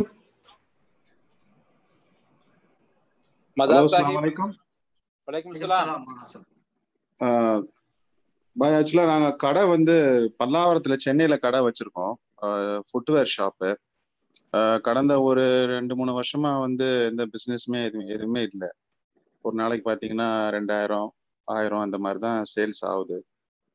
பக்கத்துல பாத்தீங்கன்னா பெரிய பெரிய கடைகள்லாம் வந்துருச்சு, சரணா ஸ்டோரு, மால் அதெல்லாம் நிறைய வந்துருச்சு. அது வந்ததுனால எங்களுக்கு பிஸ்னஸ் வந்து ரொம்ப மோசமா போயிட்டு இருக்கு இப்போ. இதுக்கு உளவியல் ரீதியா வந்து ஏதாவது செய்யலாமா கஸ்டமர் அட்ராக்ட் பண்றதுக்கு? உங்க ஐடியா கொஞ்சம் ஷேர் பண்ணுங்க. ஓகே. ஸோ இந்த சென்சிட்டிவ் விஷயங்கள் ஏதாவது நீங்க பயன்படுத்த முடியுமான்னு பாருங்க. ஒண்ணு. ரெண்டாவது, உங்களை சுத்தி இருக்கக்கூடிய சூழ்நிலை சில நேரங்கள்ல கூட தவறா இருக்கலாம். இடம் சூஸ் பண்ணது சில நேரங்கள்ல தவறா சூஸ் பண்ணியிருக்கலாம். ஸோ அதனால அப்படி இருக்கான்னு பாருங்க. எக்ஸாக்ட்லி அந்த பிசினஸ் உடைய நேச்சர், நம்ம வச்சிருக்கக்கூடிய இடம், ஸோ இது எல்லாம் அந்த கஸ்டமர் வந்து போகக்கூடிய இடம். ஏன்னா வந்து ஒரு கடை இருக்குன்னு வைங்களேன், பார்க்கிங் இல்லாதால மட்டுமே பல கோடி இழக்கக்கூடிய பிசினஸ் நம்ம இன்னைக்கு பார்க்க முடியும். வெறும் பார்க்கிங் வந்து முன்னாடி வந்து வண்டியை நிறுத்த முடியலங்கிறதால பல கோடி இழந்த எத்தனையோ ஷாப்பிங் மால் பாக்குறோம். பக்கத்துல இருக்கக்கூடிய ஒரு இடத்தை வாங்கி கட்டடத்தை இடிச்சிட்டு பார்க்கிங் கட்டின எத்தனையோ ஷாப்பிங் மால் நம்ம பாக்குறோம். காரணம் என்னன்னு சொன்னா இது எல்லாம் சேர்ந்ததுதான் பிசினஸ். இப்ப நீங்க வச்சிருக்கக்கூடிய இடத்துல கஸ்டமர் வந்து போற அளவுக்கான இடமா இருக்கா, இல்ல இந்த பையிங் கெப்பாசிட்டின்னு சொல்லுவாங்க. இப்ப நீங்க வந்து ஒரு ஃபுட்வேர்னு சொல்லும் பொழுதே வேற வேற கேட்டகரியில இருக்கு. ஸோ ஒரு அதிகமாக ஒரு லக்ஸரியா இருக்கக்கூடிய கடைகள் இருக்கு, சாதாரண கடைகளும் இருக்கு. ஸோ நீங்க வச்சிருக்கக்கூடிய பொருளை வாங்கக்கூடிய அளவுக்கு அங்க மக்கள் இருக்காங்களான்னு பாருங்க. ஸோ அதை தாண்டி இப்ப நம்ம பேசின விஷயங்கள்ல இதுல ஏதாவது ஒரு விஷயத்தை அப்ளை பண்ண முடியுமான்னு பாருங்க. ஸோ இது எதுவுமே செட் ஆகலைன்னு சொன்னா வேற பிசினஸ் ஏதாவது உங்களுக்கு ஐடியா இருக்கு, உங்களுக்கு திறமைகள் இருக்குன்னா அதை பத்தியும் கன்சிடர் பண்ணுங்க.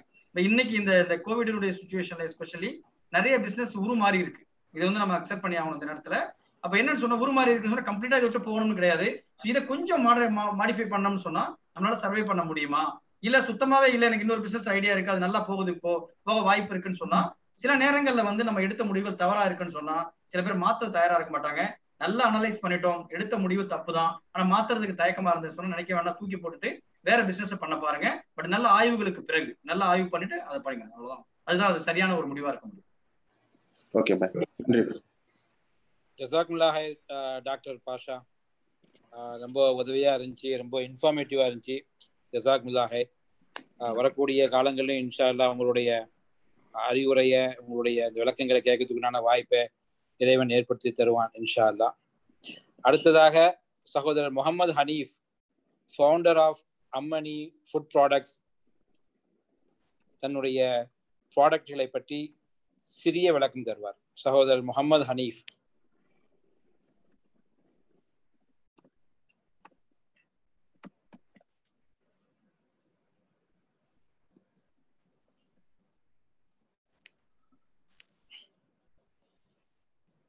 பிரதர் ஹனீஃப். அஸ்ஸலாமு அலைக்கும். வலைக்கும் ஸலாம் வரஹ்மத்துல்லாஹி வபரகாத்துஹு. ஓகே, அல்ஹம்துலில்லாஹ், ஒரு நல்ல இன்ட்ரெஸ்டிங்கான செஷன். மாஷா அல்லாஹ் டாக்டர் ஹுசைன் பாஷா, மாஷா அல்லாஹ் நல்ல ரொம்ப இன்ஃபர்மேட்டிவா இருந்தது உங்க செஷன். இந்த வாய்ப்பை கொடுத்த டாப்ஜிக்கு ஜாக்குமுல்லாஹ் கைர். என் பேர் முகமது ஹனீஃப்.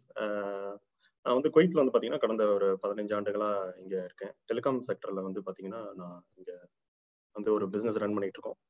இப்போ ஊர்ல வந்து பாத்தீங்கன்னா நம்ம பிரதர்ஸ் இந்த மீட்டிங்லேயே கேட்டிருந்தாங்க, ஊர்ல வந்து பாத்தீங்கன்னா ரொம்ப நாளா வந்து ஒரு ஹலாலான அறம் சார்ந்த ஒரு பிசினஸ் ஆரம்பிக்கணும் அப்படிங்கிறது ஒரு இன்டென்ஷன் இருந்தது. அப்போ வந்து பாத்தீங்கன்னா இந்த அம்மணி நாட்டு மர செக்கெண்ணெய், இந்த அம்மணி ஃபுட் ப்ராடக்ட்ஸ் அப்படிங்கிற பிசினஸ் வந்து பாத்தீங்கன்னா கடந்த 2017 வந்து ஸ்டார்ட் பண்ணோம். சக்சஸ்ஃபுல்லா அல்ஹம்துலில்லாஹ் ஒரு 3 வருஷம் இப்போ அந்த பிசினஸ் ரன் பண்ணிட்டு இருக்கோம். இப்போ எங்களோட தயாரிப்புகள் அப்படின்னு பாத்தீங்கன்னா அதான் நாட்டு மர செக்கில் ஆட்டின கடலெண்ணெய், நல்லெண்ணெய், தேங்காய் எண்ணெய், இந்த 3 எண்ணெய்களுமே வந்து பாத்தீங்கன்னா பண்ணிட்டு இருக்கோம். இதுல மெயினா வந்து பாத்தீங்கன்னா ரா மெட்டீரியல்ஸ், நம்ம யூஸ் பண்ற ரா மெட்டீரியல்ஸ், அந்த ப்ராசஸ் எல்லாமே வந்து பாத்தீங்கன்னா ஹலால் சார்ந்த முறையில ஹலால் இந்தியா போர்டில் வந்து பாத்தீங்கன்னா சர்டிஃபிகேஷன்ஸும் இதுக்கு பண்ணியிருக்கோம். அதே மாதிரி தர சான்றிதழ் அப்படின்னு பார்க்கும்போது நம்ம அக்மார்க் இந்தியா, கவர்மெண்ட் ஆஃப் இந்தியாவோட அக்மார்க் சர்டிஃபிகேஷன் நம்ம ப்ராடக்ட்ஸை வந்து பாத்தீங்கன்னா இந்தியாவில் இருக்க லோக்கல் மார்க்கெட்ஸ்லயும் இப்போ சேல் அவுட் பண்ணிட்டு இருக்கோம். அதே மீறி எக்ஸ்போர்ட்ஸுங்கிறப்ப வந்து பாத்தீங்கன்னா மலேசியா, கத்தார், குவைத், ஓமான் இந்த நாடுகளுக்கு வந்து எக்ஸ்போர்ட் பண்ணிட்டு இருக்கோங்க. டாப்ஜியோட இணைஞ்சு எங்க ப்ராடக்டை வந்து இன்னும் மேலும் மக்கள்கிட்ட கொண்டு போகிறதுக்கும் வந்து பாத்தீங்கன்னா டாப்ஜியோட இப்போ இணைஞ்சு இந்த டாப்ஜி வாய்ப்பு கொடுத்ததுக்கு ஜஸாக்குமுல்லாஹ் கைர், மிக்க நன்றி. தேங்க்யூ. ஜஸாக்குமுல்லாஹ் கைர். அடுத்ததாக சகோதரர் பீர் முகமது, டைரக்டர் ஐடிவி அவர்கள் தங்களுடைய அந்த ஐடிவியை பற்றி சரி விளக்கங்கள் தருவார்கள்.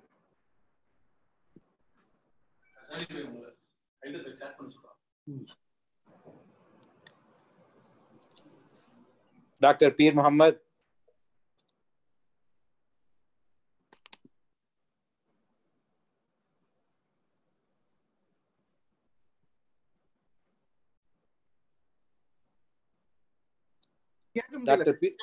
ஆமா, அன்மியூட் பண்ணுங்க. ஓகே. அன்பார்ந்த சகோதரர்கள் அனைவருக்கும் நெஞ்சார்ந்த வாழ்த்துக்களுடன் உங்கள் மீது இறைவனின் சாந்தியும் சமாதானமும் உண்டாவதாக. நல்ல அருமையான ஒரு ப்ரோக்ராம். டாக்டர் ஹுசைன் பாஷா அவர்களுக்கும் திரும்ப அம்மணி மரசெக்கனை இன்ட்ரோடியூஸ் பண்ண அவர்களுக்கு நல்வாழ்த்துக்கள். ரொம்ப அருமையான ஒரு சைக்காலஜிக்கல் அப்ரோச் டு பிசினஸ் அப்படிங்கிற மாதிரி இருந்தது. ஹனீஃப் பிரதருக்கும் நல்வாழ்த்துக்கள். இந்த பிசினஸ் பண்ணும் போது இப்போ உள்ள கால சூழ்நிலைகள்ல உள்ள டேக்ஸேஷன் அக்கௌண்டிங் ப்ரோசஸ் வந்து கவர்மெண்ட் எல்லாம் ஸ்ட்ரிக்ட் ஆகுறதுனால இந்த நம்ம கல்வி சம்பந்தமா நிறைய நாங்க வந்து விழிப்புணர்வு கொடுத்துக்கிட்டு இருக்கோம். நம்ம சகோதரர் கசாலி அவர்கள் TABG மூலமா பொருளாதாரத்தை பத்தி நிறைய விழிப்புணர்வு கொடுத்துக்கிட்டு இருக்காங்க. நாங்க கல்வி பத்தி கொடுத்துக்கிட்டு இருக்கோம். அது நாளைக்கு வந்து how to become a chartered accountant அப்படிங்கிற ஒரு பிரசன்டேஷன் இருக்குது. எப்போதுமே ஸ்டூடெண்ட்ஸ் வந்து படிக்கணும்னா அதாவது மருத்துவமோ இல்லைன்னா இன்ஜினியரிங் அப்படிதான் திங்க் பண்றாங்க. இந்த சார்ட்டர்ட் அக்கௌண்டன்ட்ங்கிறது ஒரு ஹை இன்கம் தரக்கூடிய ஒரு அருமையான ஒரு ப்ரொஃபஷன். அதை பத்தி நாளைக்கு பிரசன்டேஷன் இருக்குது. அடுத்த வாரம் பப்ளிக் ஸ்பீக்கிங் பத்தி இருக்குது. லைஃப் ஸ்கில் சம்பந்தமா நிறைய ஆப்பர்ச்சுனிட்டிஸ் நாங்க வந்து உங்களுக்கு ப்ரொவைட் பண்ணிக்கிட்டு இருக்கோம். அதனால பார்ட்டிசிபேட் பண்ணுங்க. கல்வி, பொருளாதாரம் இந்த ரெண்டும் ஒரு தனி மனிதனோ ஒரு சமூகமோ சமுதாயமோ முன்னேறதுக்கு அத்தியாவசியமான தேவை. அதை பயன்படுத்திக்கிடுங்க. உங்க எல்லாத்துக்கும் நல்வாழ்த்துக்குடன். Thank you very much. ஜஸாக்கல்லாஹ் ஹைரன். ஜஸாக்கல்லாஹ் ஹைர் டாக்டர் சாப். நிகழ்ச்சியில் இறுதியாக நன்றி உரை TABGN சகோதரர் ஹாஃபிஸ் பாய். சார், இது ஹைதர் பாய் ஒரு மினிட் ஆக்சுவலா டாக்டர் ஹுசைன் பாஷாவோட ஒரு மினிட் உரையாடல. இப்போ நிறைய மக்களுக்கு வந்து ஆக்சுவலா வந்து இன்வெஸ்ட் பண்ணாம எப்படி பிசினஸ் பண்ண முடியும்னு நிறைய கேள்வி கேட்டுருக்காங்க. இது இப்போ இந்த டாக்டர் ஹுசைன் பாஷாவுக்கும் எதிர்பாராத விதமான ஒரு கேள்வி நான் கேட்க போறேன். சரிங்களா? இது மூலமா நம்ம எப்படி பிசினஸ்ல வந்து இணைக்கிறோம், பிசினஸ் பீப்புள் எப்படி இணைக்கிறோன்றது ஒரு கேள்வி நான் கேட்க போறேன். டாக்டர் ஹுசைன் பாஷா சார், ஆன்சர் பண்ண ரெடியா இருக்கீங்களா? சொல்லுங்க சார். இப்போ ஆக்சுவலா வந்து நீங்க ஒரு தொழில் அதிபரா இருக்கீங்க, பிளஸ் வந்து தொழில் செஞ்சுக்கிட்டு இருக்கோம். தொழில் அதிபர்னு சொல்லாதீங்க, தொழில் முனைவரா இருக்கும்.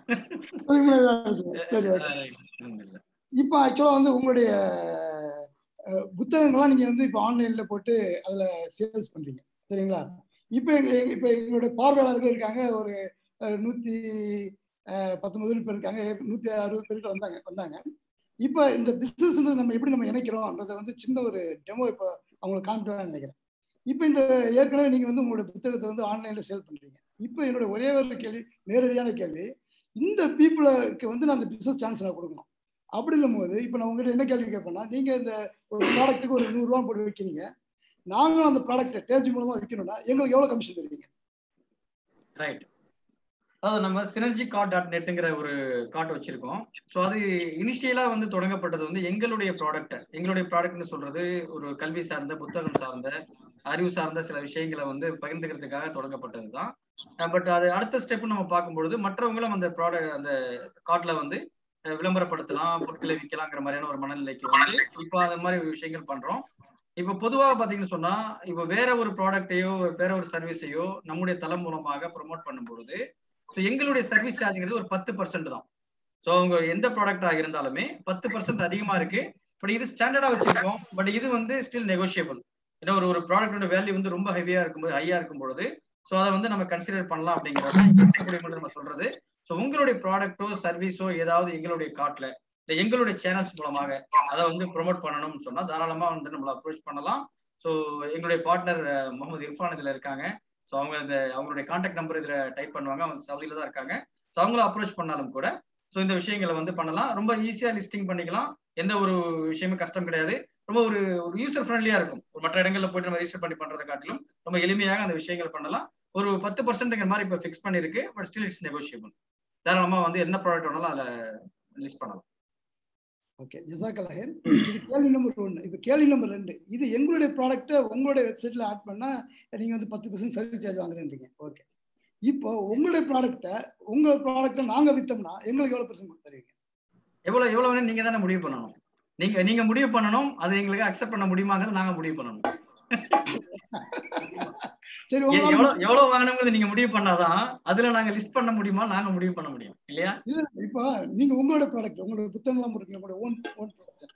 ஓகே, அதை நீங்க வந்து ஆல்ரெடி நீங்க வெப்சைட்ல 100 ரூபான்னு போட்டீங்க. இப்போ நான் கேட்கறேன், அதுல எனக்கு எங்களுடைய ஆளுநர் இப்போ TABG மெம்பர்ஸ் இருக்காங்க, இவங்க வித்து கொடுத்தாங்கன்னா எங்களுக்கு 30% தருவீங்களா? அது பேசிக்கலாம், ஒன்றும் பிரச்சனை இல்லை. அதான் சொல்ல எல்லாமே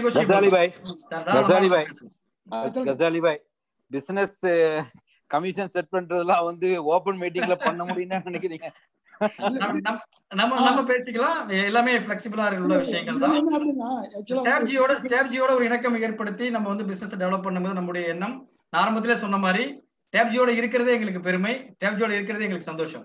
ஸோ அதனால பர்சன்டேஜோ பிசினஸோங்கிறது அடுத்த விஷயம், டேப்ஜியோட இருக்கணுங்கிறது எங்களுக்கு நோக்கம். ஸோ அதனால எல்லாமே பிளெக்சிபிள் தான். இதுல என்ன அப்படின்னா, ஒரு பிசினஸ்மேன் எப்படி இன்னொரு பிசினஸ்மேனோட பேசுவாங்க. ஆமா, ஆக்சுவலா இப்போ வெளிப்படையா வந்து சொல்ல முடியாது, ஆனா வந்து சொல்லுவேன்றாங்கல்ல. இதுதான் வந்து நம்மளுடைய நெகோசியேஷனு. பொதுவாக முதல்ல நம்ம விற்கிறதுக்கு பார்ப்போம், ரெண்டாவது ப்ராடக்ட் வந்து அவங்க கிட்ட போட்டு நம்ம ப்ராடக்ட் அவங்களை விற்க சொல்லுவோம். இது இப்படிதான் வந்து நம்ம வந்து இணைக்க போறோம். இப்போ பணம் இருந்தாலும் நம்ம பிசினஸ் பண்ணலாம், பணம் இல்லைனாலும் பிசினஸ் பண்ணலாம்ன்ற ஒரு கான்செப்டை மக்களுக்கு பயிற்சி கொடுக்குறது தான் நம்ம வந்து TABG ஆரம்பிச்சிருக்கோம். இன்ஷா அல்லாஹ்.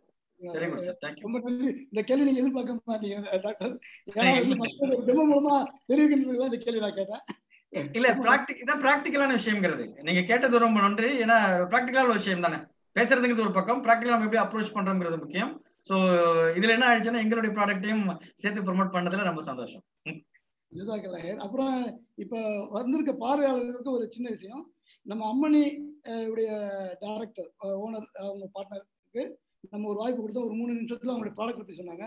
அவங்க எப்படி வந்து தொழிலாளியா இருந்து இப்ப தொழில் முனைவர் ஆயிருக்காங்கன்றத வருகின்ற வாரம் அவங்க தான் 1/2 மணி நேரம் பேச போறாங்க. அவங்ககிட்ட அவங்க என்னென்ன கஷ்டம்லாம் பட்டாங்களோ அந்த கேள்வி எல்லாத்தையும் அவங்ககிட்ட கேட்கலாம். இன்ஷால்லா அவருடன் இன்னொரு ஆளும் இணைவாங்க. அவங்களும் ஒரு தொழில் முனைவர், அவங்களோட அனுபவத்தையும் நீங்க கேட்கலாம். கேட்டு இதை வந்து என்னன்னா அவங்க உங்களுக்கு ஒரு ஆப்பர்ச்சுனிட்டி கொடுப்பாங்க, இன்வெஸ்ட்மெண்ட் இல்லாமல் எப்படி பிசினஸ் பண்றதுன்னு அவங்களுடைய ப்ராடக்ட்.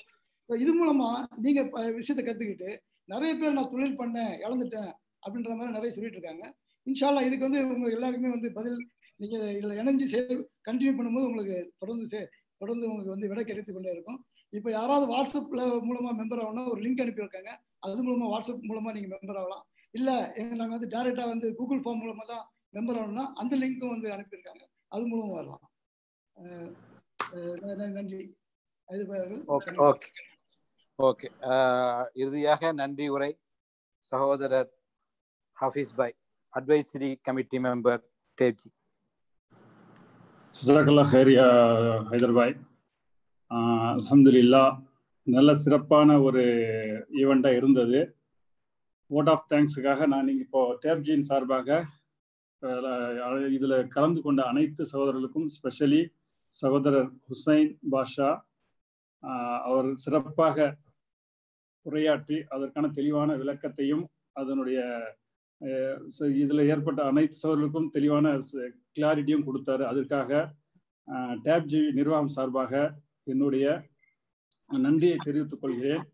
அதோடு இல்லாமல் நம்ம சகோதரர் புதுசாக ஒரு ப்ராடக்ட் இன்ட்ரோடியூஸ் பண்ணியிருந்த சகோதரர் முகமது ஹனீஃப் அழகான ஒரு 3 நிமிஷத்துக்குள்ள அந்த ஒரு ப்ராடக்ட் என்னங்கிற இன்ஃபர்மேஷன் கொடுத்துட்டாரு. அதே மாதிரி TABG உடைய சகோதரர் கசாலி பாய் அவருக்கு ஈவெண்ட்டும் புக் பண்ணிட்டாரு வரக்கூடிய வாரங்களில். அது அவருக்காகவும் நம்ம TABG சார்பாக TABG நிர்வாக சார்பாக நன்றியும் தெரிவித்துக் கொள்கின்றேன். மற்றபடி நம்ம சகோதரர் ITV சார்பாக ப்ரொஃபஸர் பீர் முகமது இந்த ப்ரோக்ராமை வந்து அவரால் முடிஞ்ச இந்த கொடுத்த டைமை வந்து நல்லபடியாக யூஸ் பண்ணிக்கிட்டு அழகான ஒரு இன்ட்ரடக்ஷனை கொடுத்துட்டாரு. நாளைக்கு சகோதரர்களுக்கு யாருக்கு சாத்தியம் இருக்கோ இந்த குடும்பத்தில் இருக்கிறவங்க மற்றவர்களும் அதில் பார்ட்டிசிபேட் பண்ணுங்க. அவருக்கும் நம்ம TABG சார்பாக நன்றியை தெரிவித்துக் கொள்வதோடு, மற்றும் இந்த பேக்கெண்ட் இந்த ப்ரோக்ராம் சிறந்து விளங்கவும் பேக்கெண்டாக இருந்து வேலை செய்த சகோதரர் மஸ்தான், TABG ரியாஸ், TABG பால் இப்ராஹிம் அவர்களுக்கும் TABG நிர்வாக சார்பாக என்னுடைய நன்றியை தெரிவித்துக் கொள்வதோடு, TABGங்கிறது இன்றைய தொடக்கமாக இருந்தால் கூட நாளைய சரித்திரம் படைக்க நாங்கள் இதில் எல்லாமே பயணிச்சுட்டு இருக்கோம். அதுக்கு நீங்கள் எல்லாம் இணைந்து இதில் நீங்கள் செயல்படுங்க. இது வந்து நீங்கள் நினைக்காதீங்க இந்த ப்ராடக்ட் என்ன ப்ராடக்ட் TABG இன்ட்ரடியூஸ் பண்ணாங்கிறது, ப்ராடக்ட்டுங்கிறது மானமே இல்லை. நாங்கள் வந்து உங்களுடைய உழைப்பையும் உடன் இணைவோம், உழைப்போம், உயர்வோம் சொல்ற மாதிரி உங்களுடைய ஐடியாவை ப்ராடக்டை கொண்டு வாங்க. அதை வந்து மிடில் லிஸ்ட் வழியா எப்படி TABG வழியா நாங்கள் உங்களுக்கு ஃபவுண்டேஷன் அமைச்சு கொடுக்க முடியுமோ அதை கொடுத்து உங்களை கூட கொண்டு போக நாங்கள் இதில் ரொம்ப ஆவலாக இருக்கோம். இதோட இல்லாமல் எல்லா சேனல்லையும் சோசியல் சேனல், யூடியூப் மற்றும் ஜூம் டிவியில் எல்லாமே நீங்கள் அட்டன் பண்ண சகோதரர்கள் மோர் தென் 250 சகோதரர்கள் மேலும் இதில் நீங்கள் இருந்து இதுல வந்து நீங்க அட்டன் பண்ணதுக்கும் டேப்ஜியின் சார்பாக நன்றியை தெரிவித்ததோடு பிளஸ் நீங்களும் நிறைய சவால்ல என்டர்டைன் பண்ணுங்க. இதுல சகோதரர் சில கலந்த சகோதரர்கள் டைம் இல்லாத காரணத்துல நீங்க வெளில போட்டீங்க. இதனுடைய யூடியூப் சேனல்ல வந்து நாங்க இதெல்லாம் அப்லோட் பண்றோம். இந்த ப்ரோக்ராம் அப்லோட் பண்ற ப்ரோக்ராம் நீங்க நல்லபடியா பார்த்து பயனடைங்க. நீங்கள் எங்களோட இணைந்து இன்றைய தொடக்கமா இருந்தா கூட நாளைய சரித்திரம் படிக்க இதுல வருமாறு கேட்டுக்கொண்டு என்னுடைய உரையை வாட்ஸ்அப் தேங்க்ஸ் உரையை முடிச்சுட்டு பேக் டு ஹைதராபாத் நான் கொடுக்குறேன். ஜஸாக்கல்லாஹ் ஹைர். வாஹத வானா அல்ஹம்துலில்லாஹி ரப்பில் ஆலமீன். அல்ஹம்துலில்லாஹ். சுப்ஹானக அல்லாஹும்ம வ பிஹம்திக அஷ்ஹது அன் லா இலாஹ இல்லா அன்த அஸ்தக்ஃபிருக வ அத்தூபு இலைக். அஸ்ஸலாமு அலைக்கும் வ ரஹ்மத்துல்லாஹி வ பரகாத்துஹு.